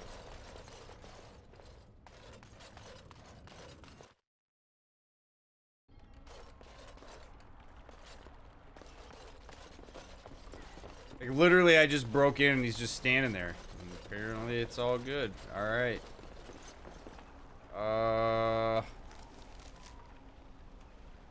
Entry ready, a tavern's good, smithy's good, house. I guess we could go follow up on the smithy. I want to see what he has to say. Maybe he feels a little bit better now. So we won the battle? If this is what war is like, with so many people hurt and dying, I don't want to think about what fighting the Darkspawn will be like. Van Tegan or Al Eamon will be calling for volunteers soon, won't they? They'll need an army to fight in the south now. I'll go when they call me, I guess. I'm going to get drunk first, though. If you'll excuse me. Alright, man. You do what you gotta do. You had a rough night. What's up, John? I'm still amazed we made it through the night in one piece and won. They'll be telling stories about this for years, I bet. Fighting's not over. We still have Darkspawn to battle, and if the Arl sends out the call, I'll be there for him.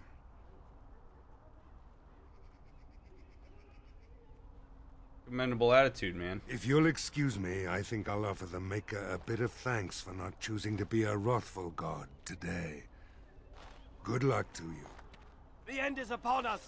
The dead rise, and foul magic spreads across the land. Repent your sins before death. Beg for the Maker's divine forgiveness.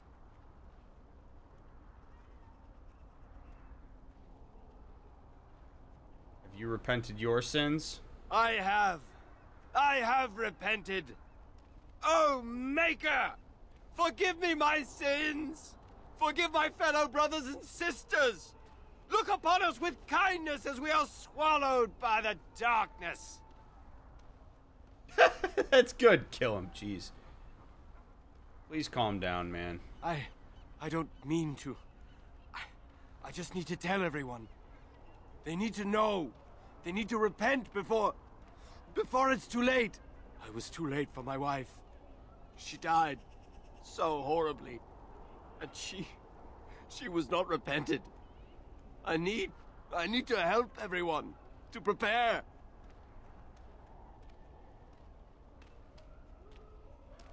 People look for answers. And this guy is struggling with the fact that perhaps there were forces beyond his control that led to his wife's demise. And so instead of allowing that to be the case, and sitting in the awfulness of that, he's redirecting the accountability to himself. And he's suggesting that because he didn't repent his sins, and perhaps his wife didn't repent her sins, that's why she died. You want that to be the explanation, that's all well and good, but the problem with that is that if it's going to affect your actions going forward, and you're going to sit here and you're going to scare the shit out of people, and you're going to try to get them to do something that's really more symbolic than anything else, repenting for your sins isn't actually going to do anything to these people, unless the Maker shows himself and says, literally apologize for all that you did, which I allowed you to do because I made you, because whatever. Like, all it's going to do is freak people out and make them anxious. I understand where this guy is coming from. He's hurting. He wants answers. He wants control. He wants other people to not have to experience the pain that he experienced. There are more effective ways to do that than to run around shouting that other people need to repent because they're doomed to the same fate that your wife was if they don't. That doesn't help this situation. It never helps this situation. It's more self-indulgent than it is anything else. So let's figure out a way that you can help people that doesn't involve you shaming them or asking them to do something that's more of a symbolic gesture than anything else.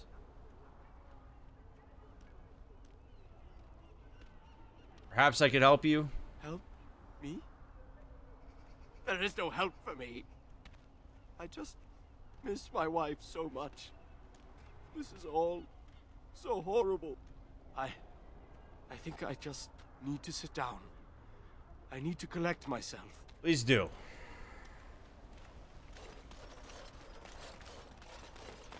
My husband and son are dead. What am I supposed to do now? I feel numb. Ooh, look at this. Caravan down. Unfortunate news has arrived that the Darkspawn have extended their incursion into areas previously thought safe to travel. A runner from a border caravan brings word that they unknowingly passed into infested territory and were being tracked by several unseen creatures. He was dispatched to seek help and does not know the fate of his fellows or the viability of the trade route. Sister Rana posts on behalf of her neighbors. The Darkspawn incursions in the south have made for difficult communication even through official means. The relatives of the conscripts in Company East Hill have beseeched me to deliver word of their brothers and sons. I have no means to do so, but can point a traveler of stout heart in the proper direction of their recent engagement. To any who are able to find their loved ones, I offer what little silver they have been able to entrust to the board, as well as the sincerest gratitude of the Chantry.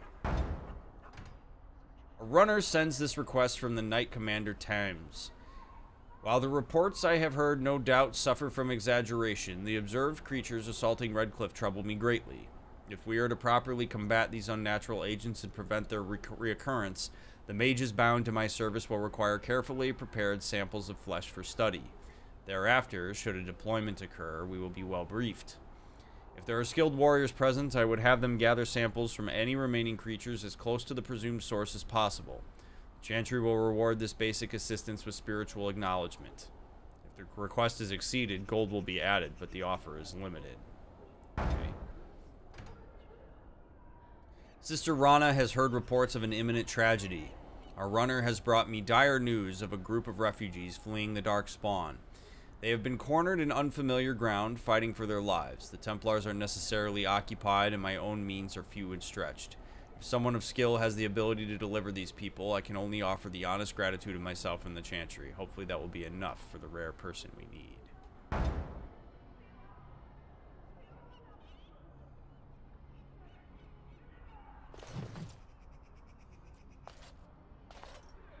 The deep dark before dawn's first light seems eternal. But okay, so we've got a board now. know that the sun always Let's go in here and just see what's going on. Ooh, what's this? Maker's blessings upon you, Warden. Blackstone Irregulars box. Grease the wheels, my friend. I have a task that requires some tact and discretion, and I think you're perfect for the job. The Blackstone Irregulars cannot survive without the patronage of the nobles, mages, and other groups who retain our services. For that work to continue, however, we have ensured that people are looking out for our interests. To that end, I ask that you make a trip to Denerim and pass on our appreciation to certain individuals. Return when you are done, and I'll see that you are rewarded. Alright.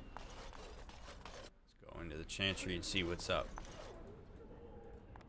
You saved us. I can't believe we're alive. And it's finally over. What are you gonna do now? With Mother and Father both gone, I suppose they'll send us to an orphanage, maybe separated. At least we're both alive. I won't forget what you did, though. Neither of us will. Thank you. Quite welcome. We should leave now, I suppose. There's a wagon taking us north, and I don't want to miss it. Farewell. I'm literally wearing the sword, so if she wanted to say something about it, she just said something about it. That's how I'm looking at it. You're a Grey Warden, right? Were you in Ostagar? In the Korkari Wilds? My husband and son went there to bring the chant of light to the chastened. But I haven't heard from them since. Are you Jedha? I am. You've heard of me? What the hell? I'm sorry to burden you with my mourning. May her be with you. This interaction is so weird. Good day. There are many gone who we must honor. But we must also remember those who aided us in our darkest hour. Good to see you again. Everything alright, man? So far. I'll be fighting Darkspawn soon enough. I don't look forward to it. With the Maker's luck, I'll live through it all to tell my grandchildren a tale or two. Here's to hoping you can do the same. Indeed. Alright. Out we go. I love following up with everybody here. Good. What's up, man? Good to see you in one piece. Do you have news of Velena yet? Not yet, man. Well, I'll give it some time. Now's the best time to go into the castle, though, and see for yourself. Remember, a promise is a promise. Find my Velena. Yes, that's all I want. It is. Okay. I will look for her. That's what I told you I would do. You back? Repent your sins before death! Beg for the Maker's divine forgiveness! Did we not talk about this, man? I cannot. It is my sacred duty. Magic is everywhere. Everywhere! The time to repent has come!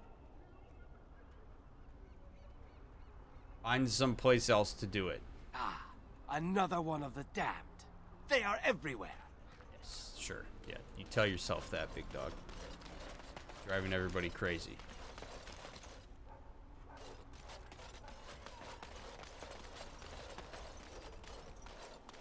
Up we go. The tavern. I'm off.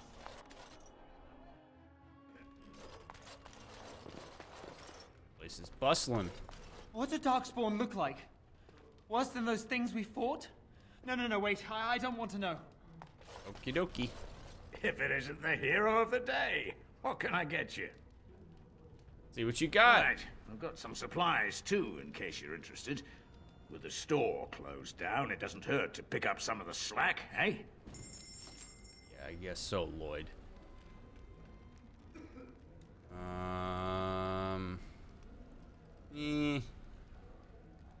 And I've got a decent amount of these at this point, although I suppose they're cheap enough that I could buy both of them.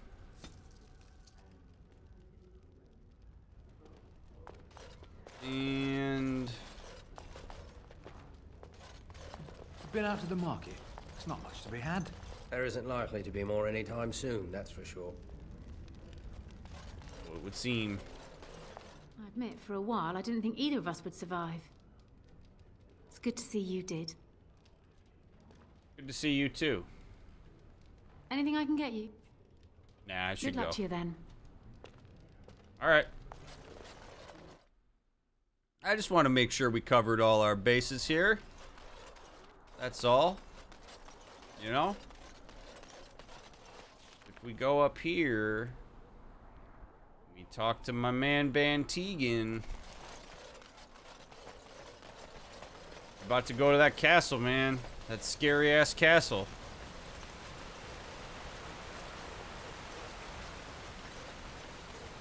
Here's a thought. Let's put the tavern at the top of a cliff and let drunk people stumble home. Nothing bad could happen. No, nothing bad at all.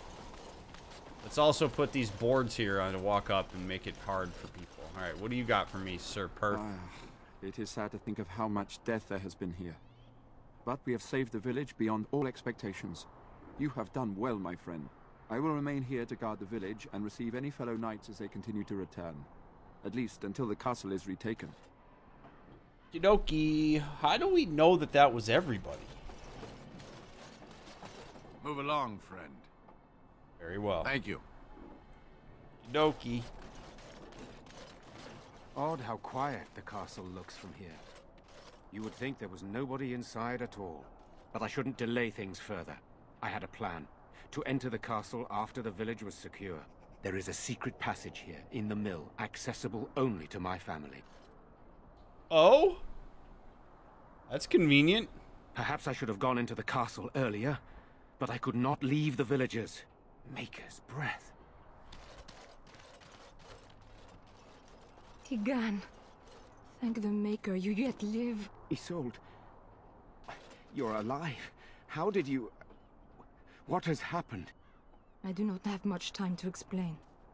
I slipped away from the castle as soon as I saw the battle was over, and I must return quickly. And I need you to return with me, Tigan. Alone. Alone?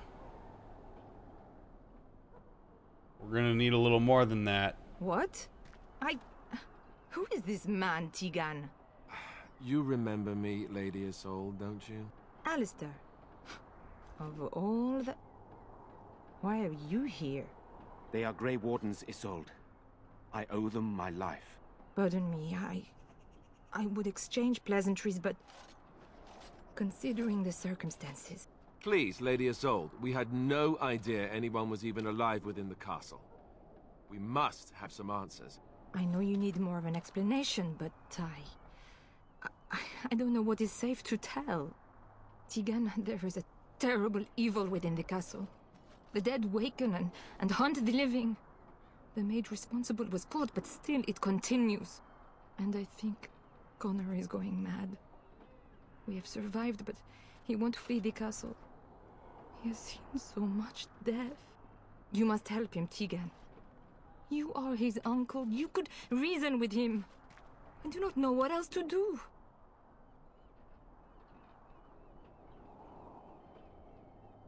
Why has he got to go alone? For Connor's sake. I promised I would return quickly and only with Tigan. Promised? Whom did you promise? Something the mage unleashed. So far it allows Eamon, Connor and myself to live. The others were not so fortunate. It killed so many and turned their bodies into walking nightmares. Once it was done with the castle, it struck the village. It wants us to live, but I do not know why. It allowed me to come for you, Tigan, because I begged, because I said Connor needed help.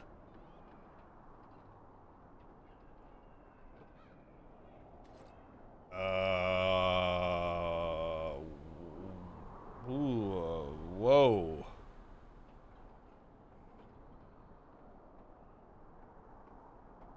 Do you think this evil could be a demon? I need more info, man. This seems wild. I do not know. Oh, Maker's mercy. Could it truly be a demon? I can't let it hurt my Connor. You must come back with me, Tigan. Please! Tell me a little bit more about the mage you mentioned. He is an infiltrator, I think. One of the castle staff. We discovered he was poisoning my husband. That is why Eamon fell ill. Eamon was poisoned? He claims an agent of Terran Logain's hired him. He may be lying, however. I cannot say. How do I get the sense you're not telling us everything? I beg your pardon? That's a rather impertinent accusation. Not if it's true. An evil I cannot fathom holds my son and the husband hostage. I came for help. What more do you want from me? Tiga and I do not have much time. What if it thinks I'm betraying it? It could kill Connor. Please come back with me. Must I beg? Enough questions. We get... Boy. Oh. I mean, he's going anyway, but him going alone is really suspicious. Like, when you try to isolate people out, that's usually not a good sign. Like, it's ominous inherently. Because we're stronger in packs. The king is dead, and we need my brother now more than ever. I will return to the castle with you, Isolde. Thank the Maker. Bless you, Tegan. Bless you. You're gonna get yourself killed, man. What good's it gonna do? I'm not certain, to be honest. I cannot let Isolde return alone. Perhaps I can help Connor or Eamon. Perhaps this is really a trap, but this is my family. I must try. I have no illusions of dealing with this evil alone. You, on the other hand, have proven quite formidable. Isolde, can you excuse us for a moment? We must confer in private before I return to the castle with you. Please do not take too long. I will be by the bridge.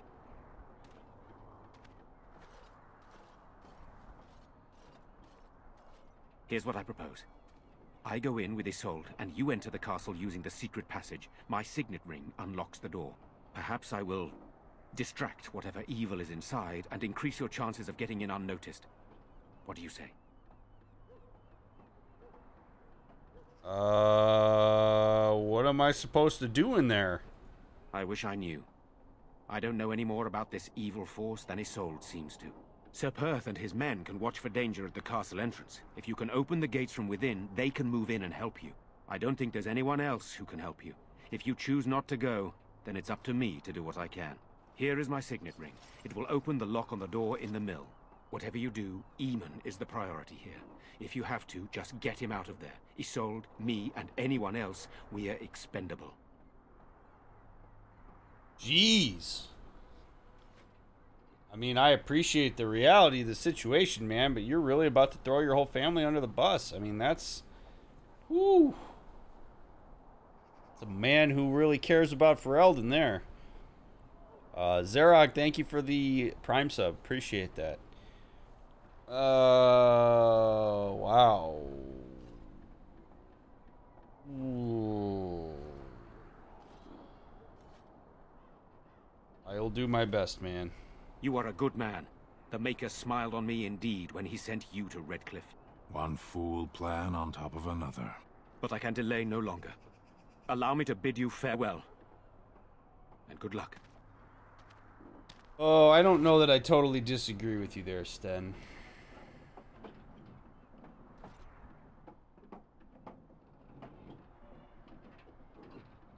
Boy.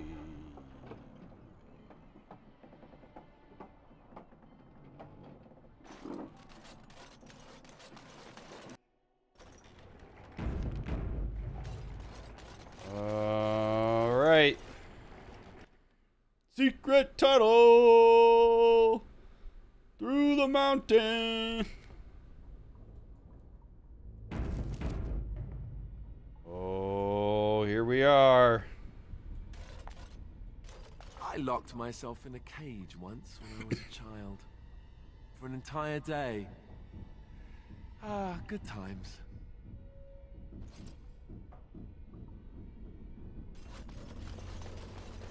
going? Get away from me!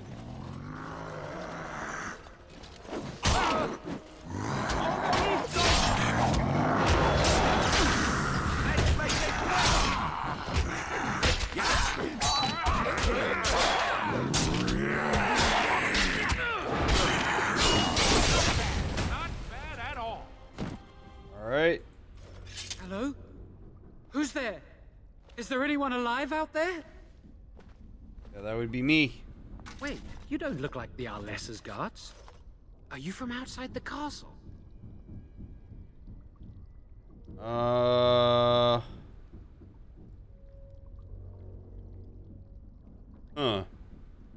have no idea who this guy is. He's wearing mage's robes and he's covered in blood. I'll ask I gotta control this engagement because I don't know anything about this guy. I can't play this. I can't give this guy the benefit of the doubt. I gotta be on the defensive here. I gotta control every engagement I possibly can. I'll ask the questions here, sir. Yes, I understand. Good. Who are you? My name is Jowan. I'm a mage Lady Isolde hired to tutor her son Connor. Until they, threw me into the dungeon here.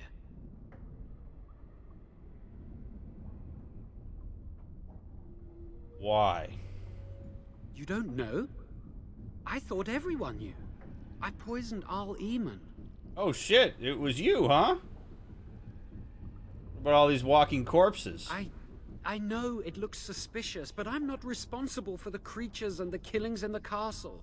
I was already imprisoned when all that began. At first, Lady Isolde came here with her men, demanding that I reverse what I'd done. I thought she meant my poisoning of the Arl. That's the first I heard about the walking corpses. She thought I'd summoned a demon to torment her family and destroy Redcliffe. She had me tortured. There was nothing I could do or say that would appease her. So they left me to rot. Why'd you poison the Arl? I was instructed to by Teyrn Loghain. I was told that Arl Eamon was a threat to Ferelden, that if I dealt with him, Loghain would settle matters with the Circle. You see, I'm a Maleficar, a blood mage. You? A blood mage? Truly? I would never have guessed. A blood mage? Well, that isn't good. I dabbled in the forbidden arts, and they condemned me to death for it. I thought Loghain was giving me a chance to redeem myself. But he's abandoned me here, hasn't he? Everything's fallen apart, and I'm responsible. I have to make it right somehow. I have to. So Teyrn Loghain himself hired you? Yes. When the Templars caught me, they brought me to Denerim to await execution. Eventually, someone came to see me, alone. It was the Terran. I'd seen paintings of him, so I knew. I thought he'd have me executed right there. But he said I could make up for my crime. He said I would be helping the country. I'm sure he did. Why did he say Arl Eamon was a threat? He only said that Arl Eamon was dangerous to the nation. Why wouldn't I believe Teyrn Loghain? That is fair. I believe him. Remember, we can't go off of our truth. We have to go off of the general narrative. Teyrn Loghain is a generally respected person. He was seen as a friend of the king. I mean, like, it would make sense why when Teyrn Loghain showed up and said to this mage, I will help you atone if you do this thing for me, that his immediate thought would be, okay, I can trust him. It wouldn't be, oh, this is a guy who turned his back on everybody at Ostagar. So I actually believe him when I say that. Why are you so eager to make things right? I'm not allowed regrets? I've made a stupid mistake at the Circle, and now I've made an even greater one. I'm not a bad person. There's no reason for you to believe me, but I'm not. I have to make up for what I've done. I have to try.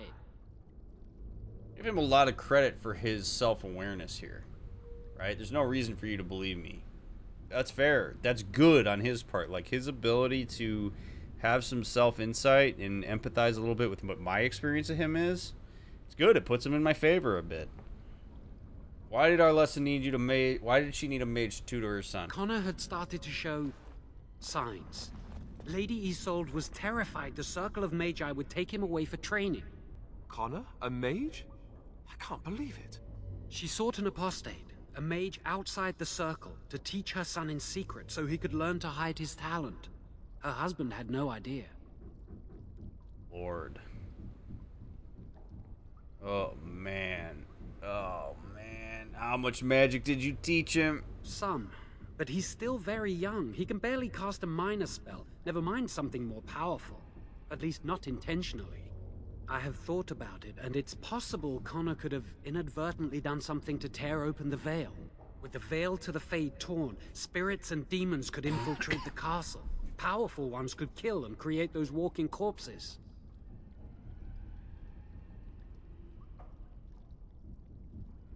Man, I don't know. That sounds so convenient. Like, what a... man, there is a part of me that's cynical because I don't know this guy from Adam. Like, this... If I was going to tell a really good story, like, if I was going to Palpatine my way through this, I poisoned Arl Eamon, I was teaching the Arl's son magic, and nobody was allowed to know of it. There's a chance that because he's inexperienced, he would have inadvertently pierced the veil. This doesn't sound like common knowledge. This doesn't sound like something that's happened in all sorts of places. Like, I don't hear of, like, oops, pierced the veil again. We had another one. Oh, geez. These silly mages with their inexperience piercing the veil. I don't know. It just, something about it just doesn't sit well with me. I mean, he could be telling the truth, but Arl Eamon had no idea. No, she was adamant that he never find out. She said that he'd do the right thing, even if it meant losing their son, and that infuriated her. Why would she be frightened of her son becoming a mage? Because he would be taken away forever. A mage cannot inherit a title, even the son of a powerful Arl. She's also a pious woman. Her son having magic was humiliating. I see. I never meant for it to end like this. I swear. Let me help you fix this. I say kill the mage. He cannot be trusted. He doesn't need to die, surely. I say this boy could still be of use to us, but if not, then let him go. Why keep him prisoner here? Hey, let's not forget he's a blood mage. You can't just set a blood mage free. Better to slay him. Better to punish him for his choices. Is this Alistair who speaks, or the Templar? I'd say it's common sense. We don't even know the whole story yet. Give me a chance, please. Oh, man. Oh, man. Oh, man. Oh, man. Oh, man. Oh, man. Tell me exactly what you're gonna do to make things right. Well, I tried to save anyone still up there. There must be something I can do.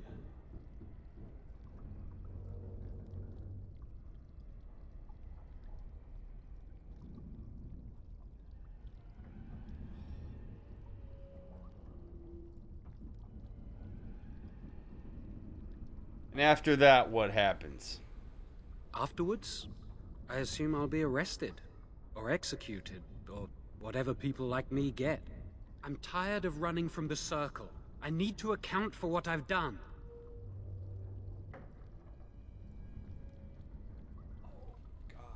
Oh, man.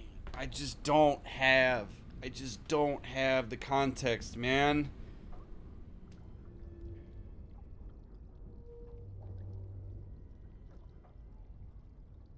To what extent do I want to take this guy at his word?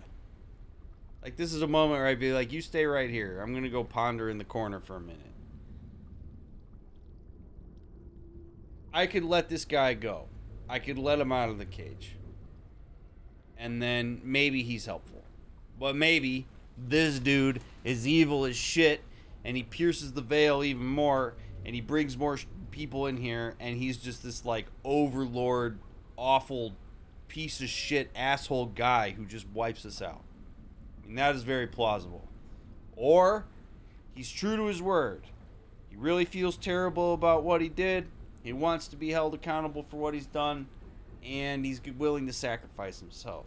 I have a hard time believing anybody who claims to be that altruistic.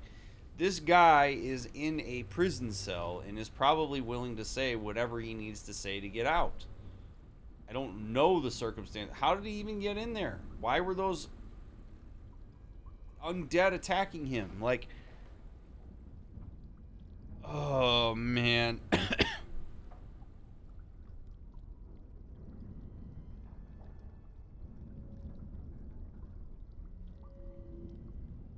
Now that said, if what he is saying about Connor is true, there could be some very real leverage here if this guy joins our party. Like, this guy could be a point of connection here where Connor's like, oh shit, I recognize this dude.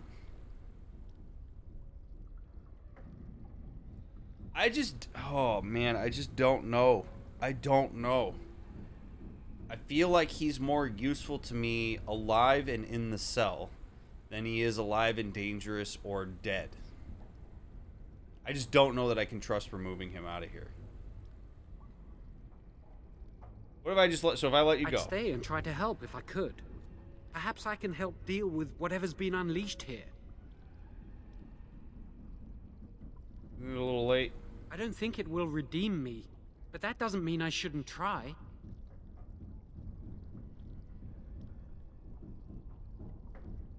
So one thing that I could do,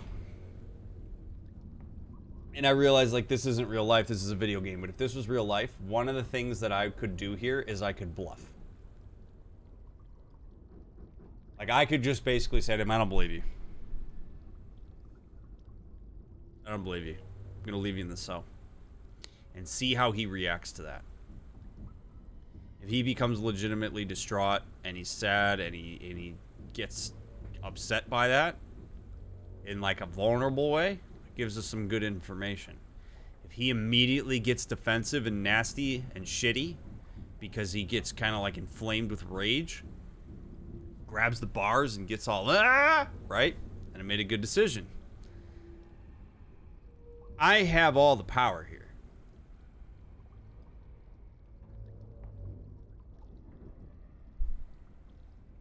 I don't believe you. I'm not surprised. So, what now? Oh, he's good with the validation though. I think you're gonna stay in your cell for now. Then I will wait. If you change your mind, I will be here. You don't have any choice, big dog.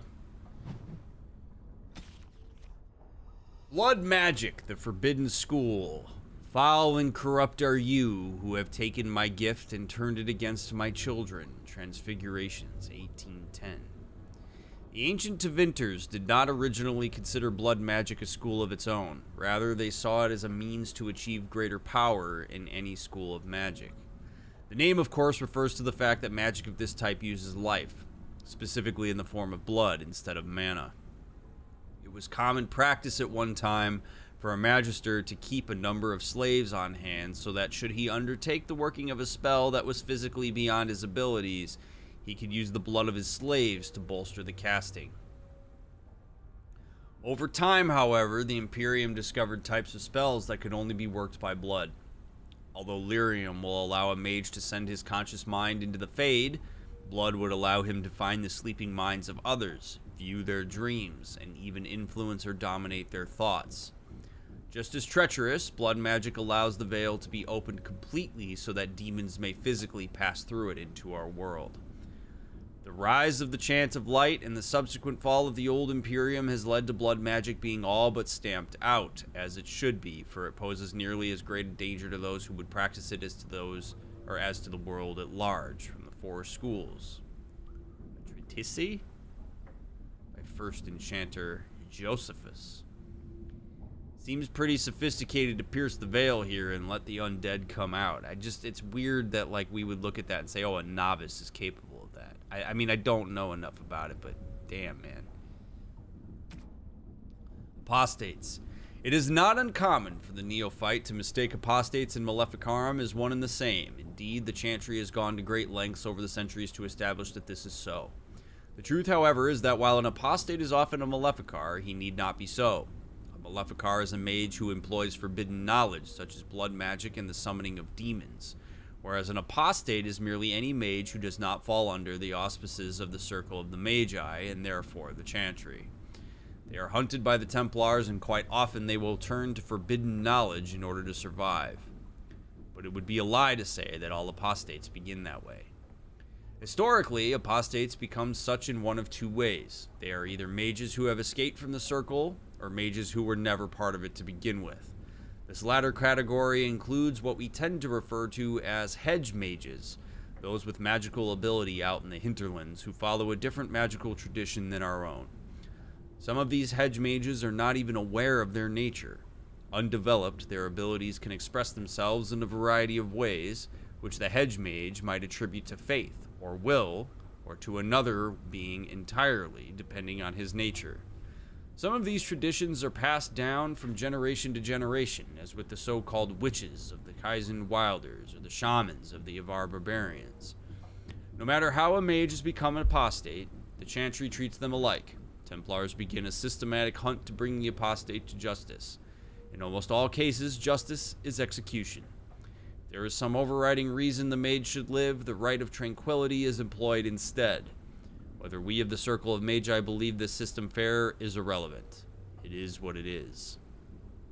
From Patterns Within Form by Halden, first enchanter of Starkhaven, 880 blessed. Yeah, I think we leave him in the cage for now. I don't think it hurts anything to do that. I'm off. We're going to tease him a little bit by opening all of the other cages.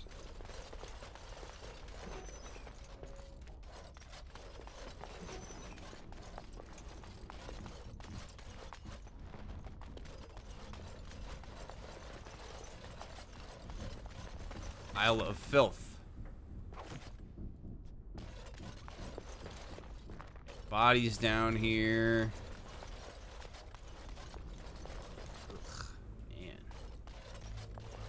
Is everybody here dead except for that guy? Oh, there you go.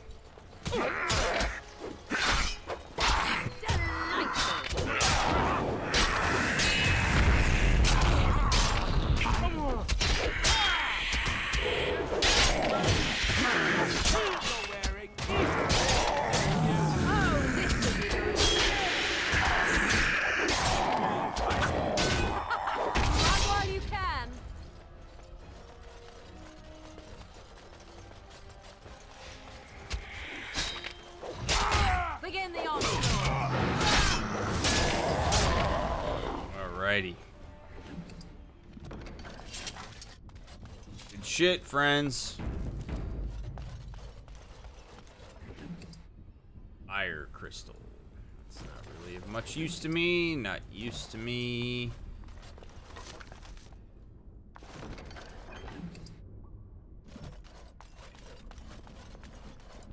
Gather your party and venture forth. Yes. Even if I were innocent and you left me in the cage down there, I'd be upset. Like, freaking out, don't leave me. Yeah, I mean, I could see him being afraid. I mean, maybe he's a bit safe with those metal bars, but... I mean, his reaction, one of being empathic toward us, is very... I mean, I give him credit for that. It's just hard to know... We just don't know enough about him to know if what he's saying to us is true. And so if we leave him down there... and we get to the other people that we need to get to, perhaps we get a better story and we can make a more informed decision about whether to let him out or not. Regardless, he did poison the Jarl. By orders of Loghain aside, like, that's still not great, and for the people of Redcliffe, it would make sense why they want him in prison for that.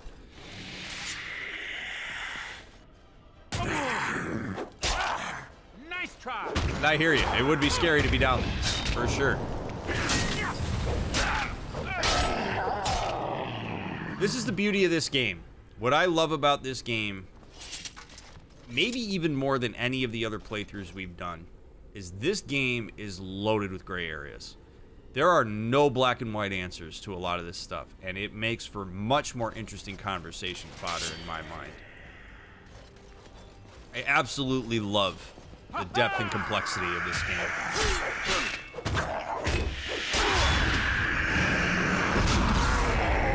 Makes total sense, Kareen. Makes total sense. The aggro.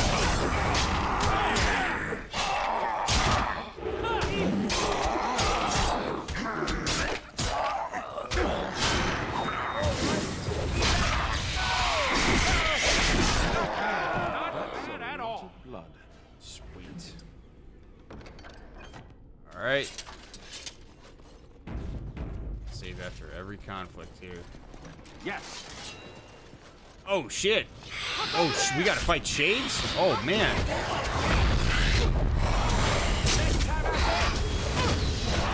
Oh man, these things are so powerful.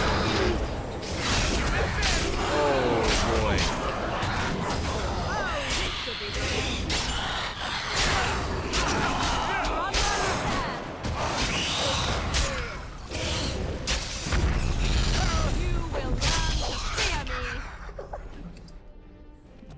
Wow.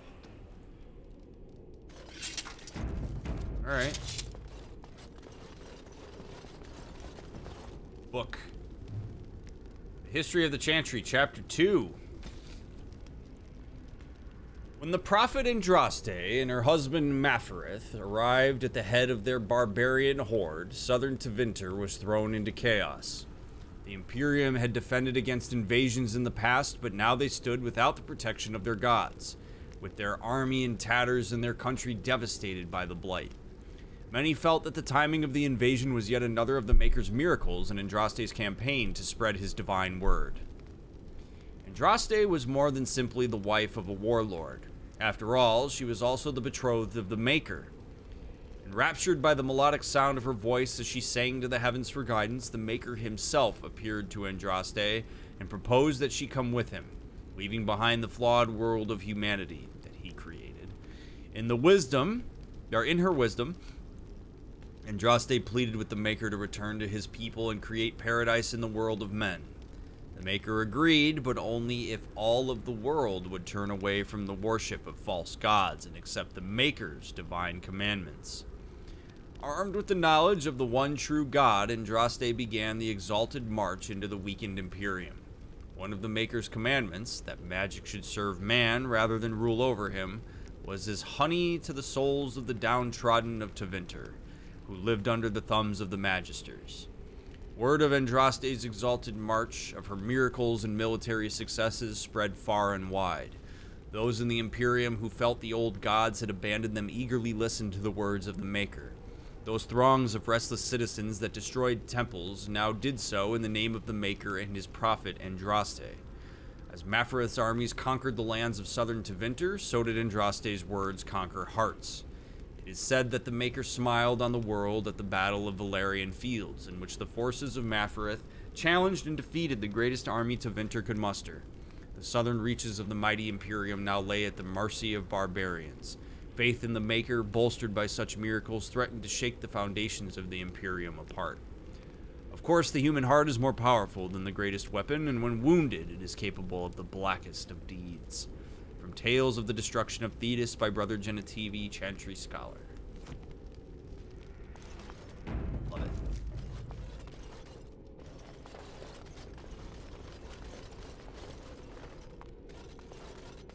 I sure hope it's cool that I read all of those, because you can strap in, because I'm going to read all of them as we come across them. I like getting all that juicy lore, you know?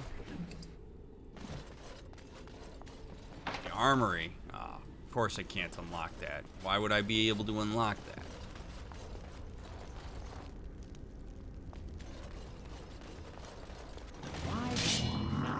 Oh, shit.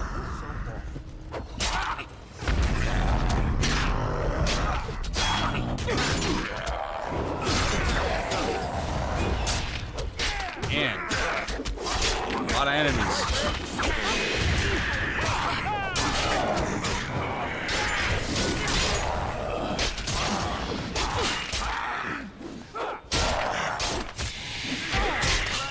guy's strong.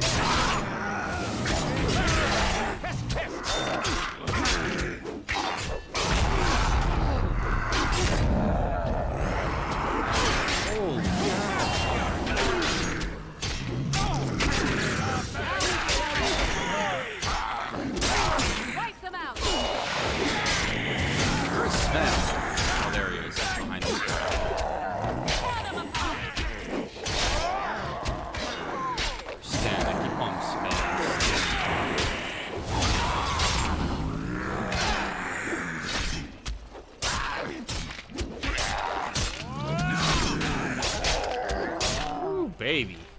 Delightful. Corpse gall. More to fight? Oh, there are. Jeez. Down you go. Sten is hurting. Sten. Let me tank. Let me tank, dude.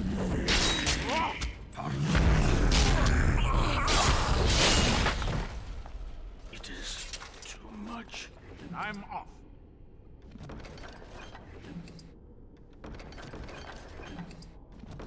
Now we loot.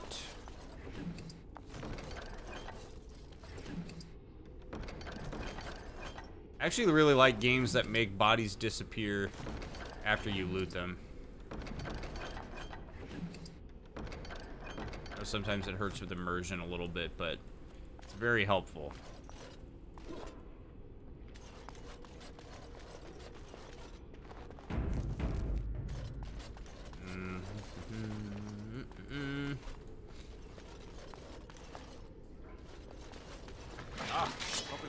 Oh, we got some Mabari in here. Why are these Mabari hostile to us?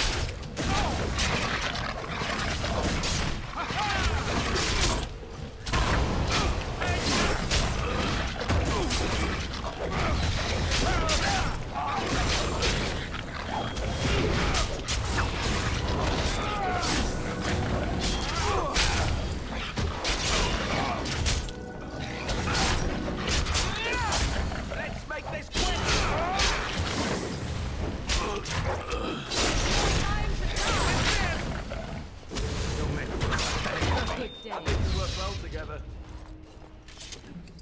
Alright, nice job, team. Yes. Keep going.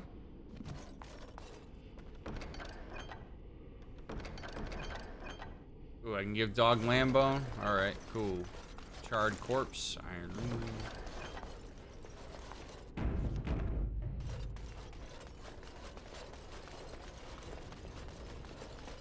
Give my doggo a treat when we get back. Habits.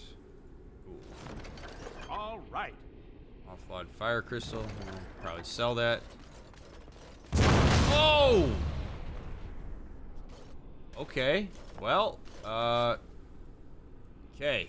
I'm gonna need to be a little more careful, huh?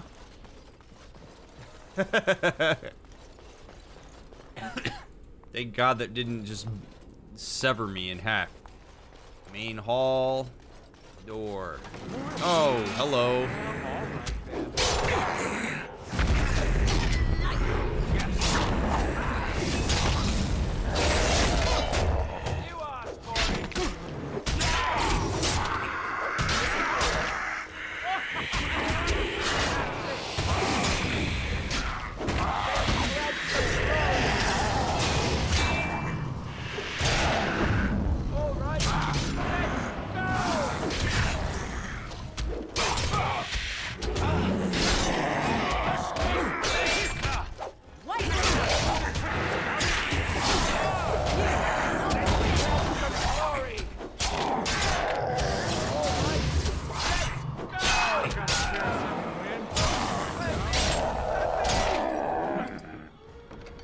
How quickly they die when all of us are on one at the same time. Right. What did I tell you?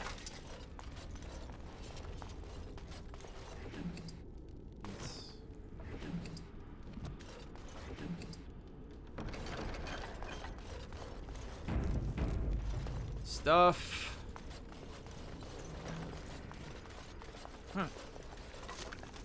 Sir, elixir of grounding. Ooh, what have we here? A little basement. Basement cellar. Maybe we go to the main hall. Seems we have options here. Main hall can't unlock to the main hall, so I guess we gotta go into the basement. Alright. Basement we go.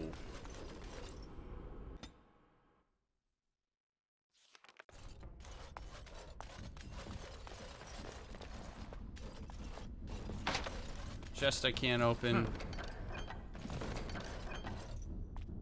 A lot of those. Steel bracers. Large flawed natural crit. Another love letter. Yeah.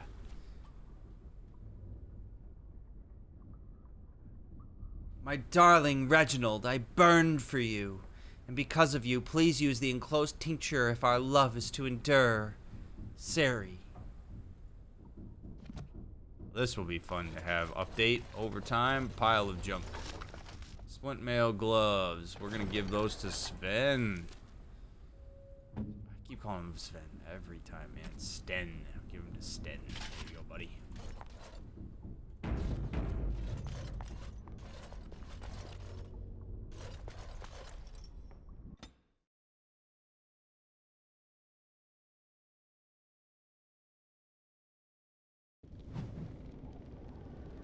Unlocked Redcliffe Castle. Oh shit. Alright.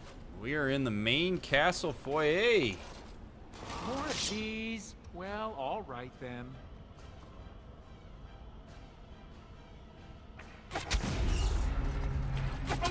Shit. Alright. Up we go then. Oh! Oh boy. Alright. Bad thing.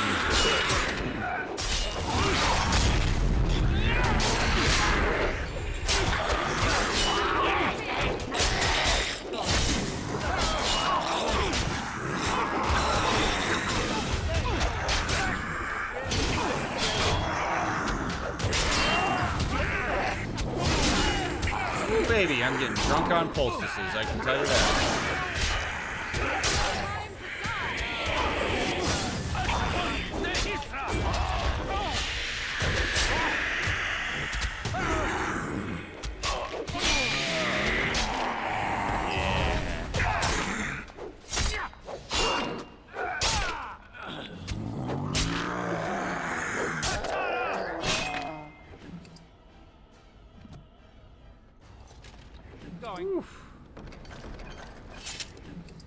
Revenant doesn't have anything good for me. Lame. All right.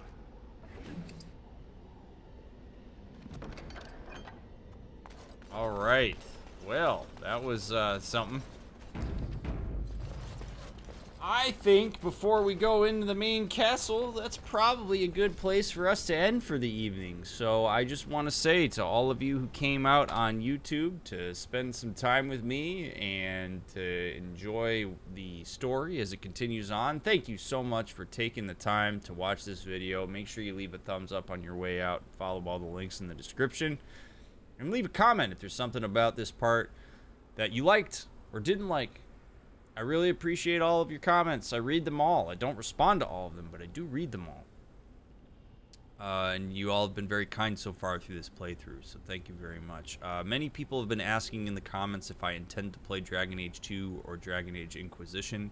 Depending on how well this goes and how I'm feeling at the end, they are certainly possibilities. So I will keep you posted as we get closer to the end of Dragon Age 1 of whether we will continue into those games or whether we'll do something else. But as always, thank you so much for taking the time. Come hang out with us on live on Twitch at some point if you like. If you're binging the series right now because the whole series or most of the series is available to you, I will see you in part 7. For now, thank you so much for taking the time to watch part 6. I'll catch you on the next one.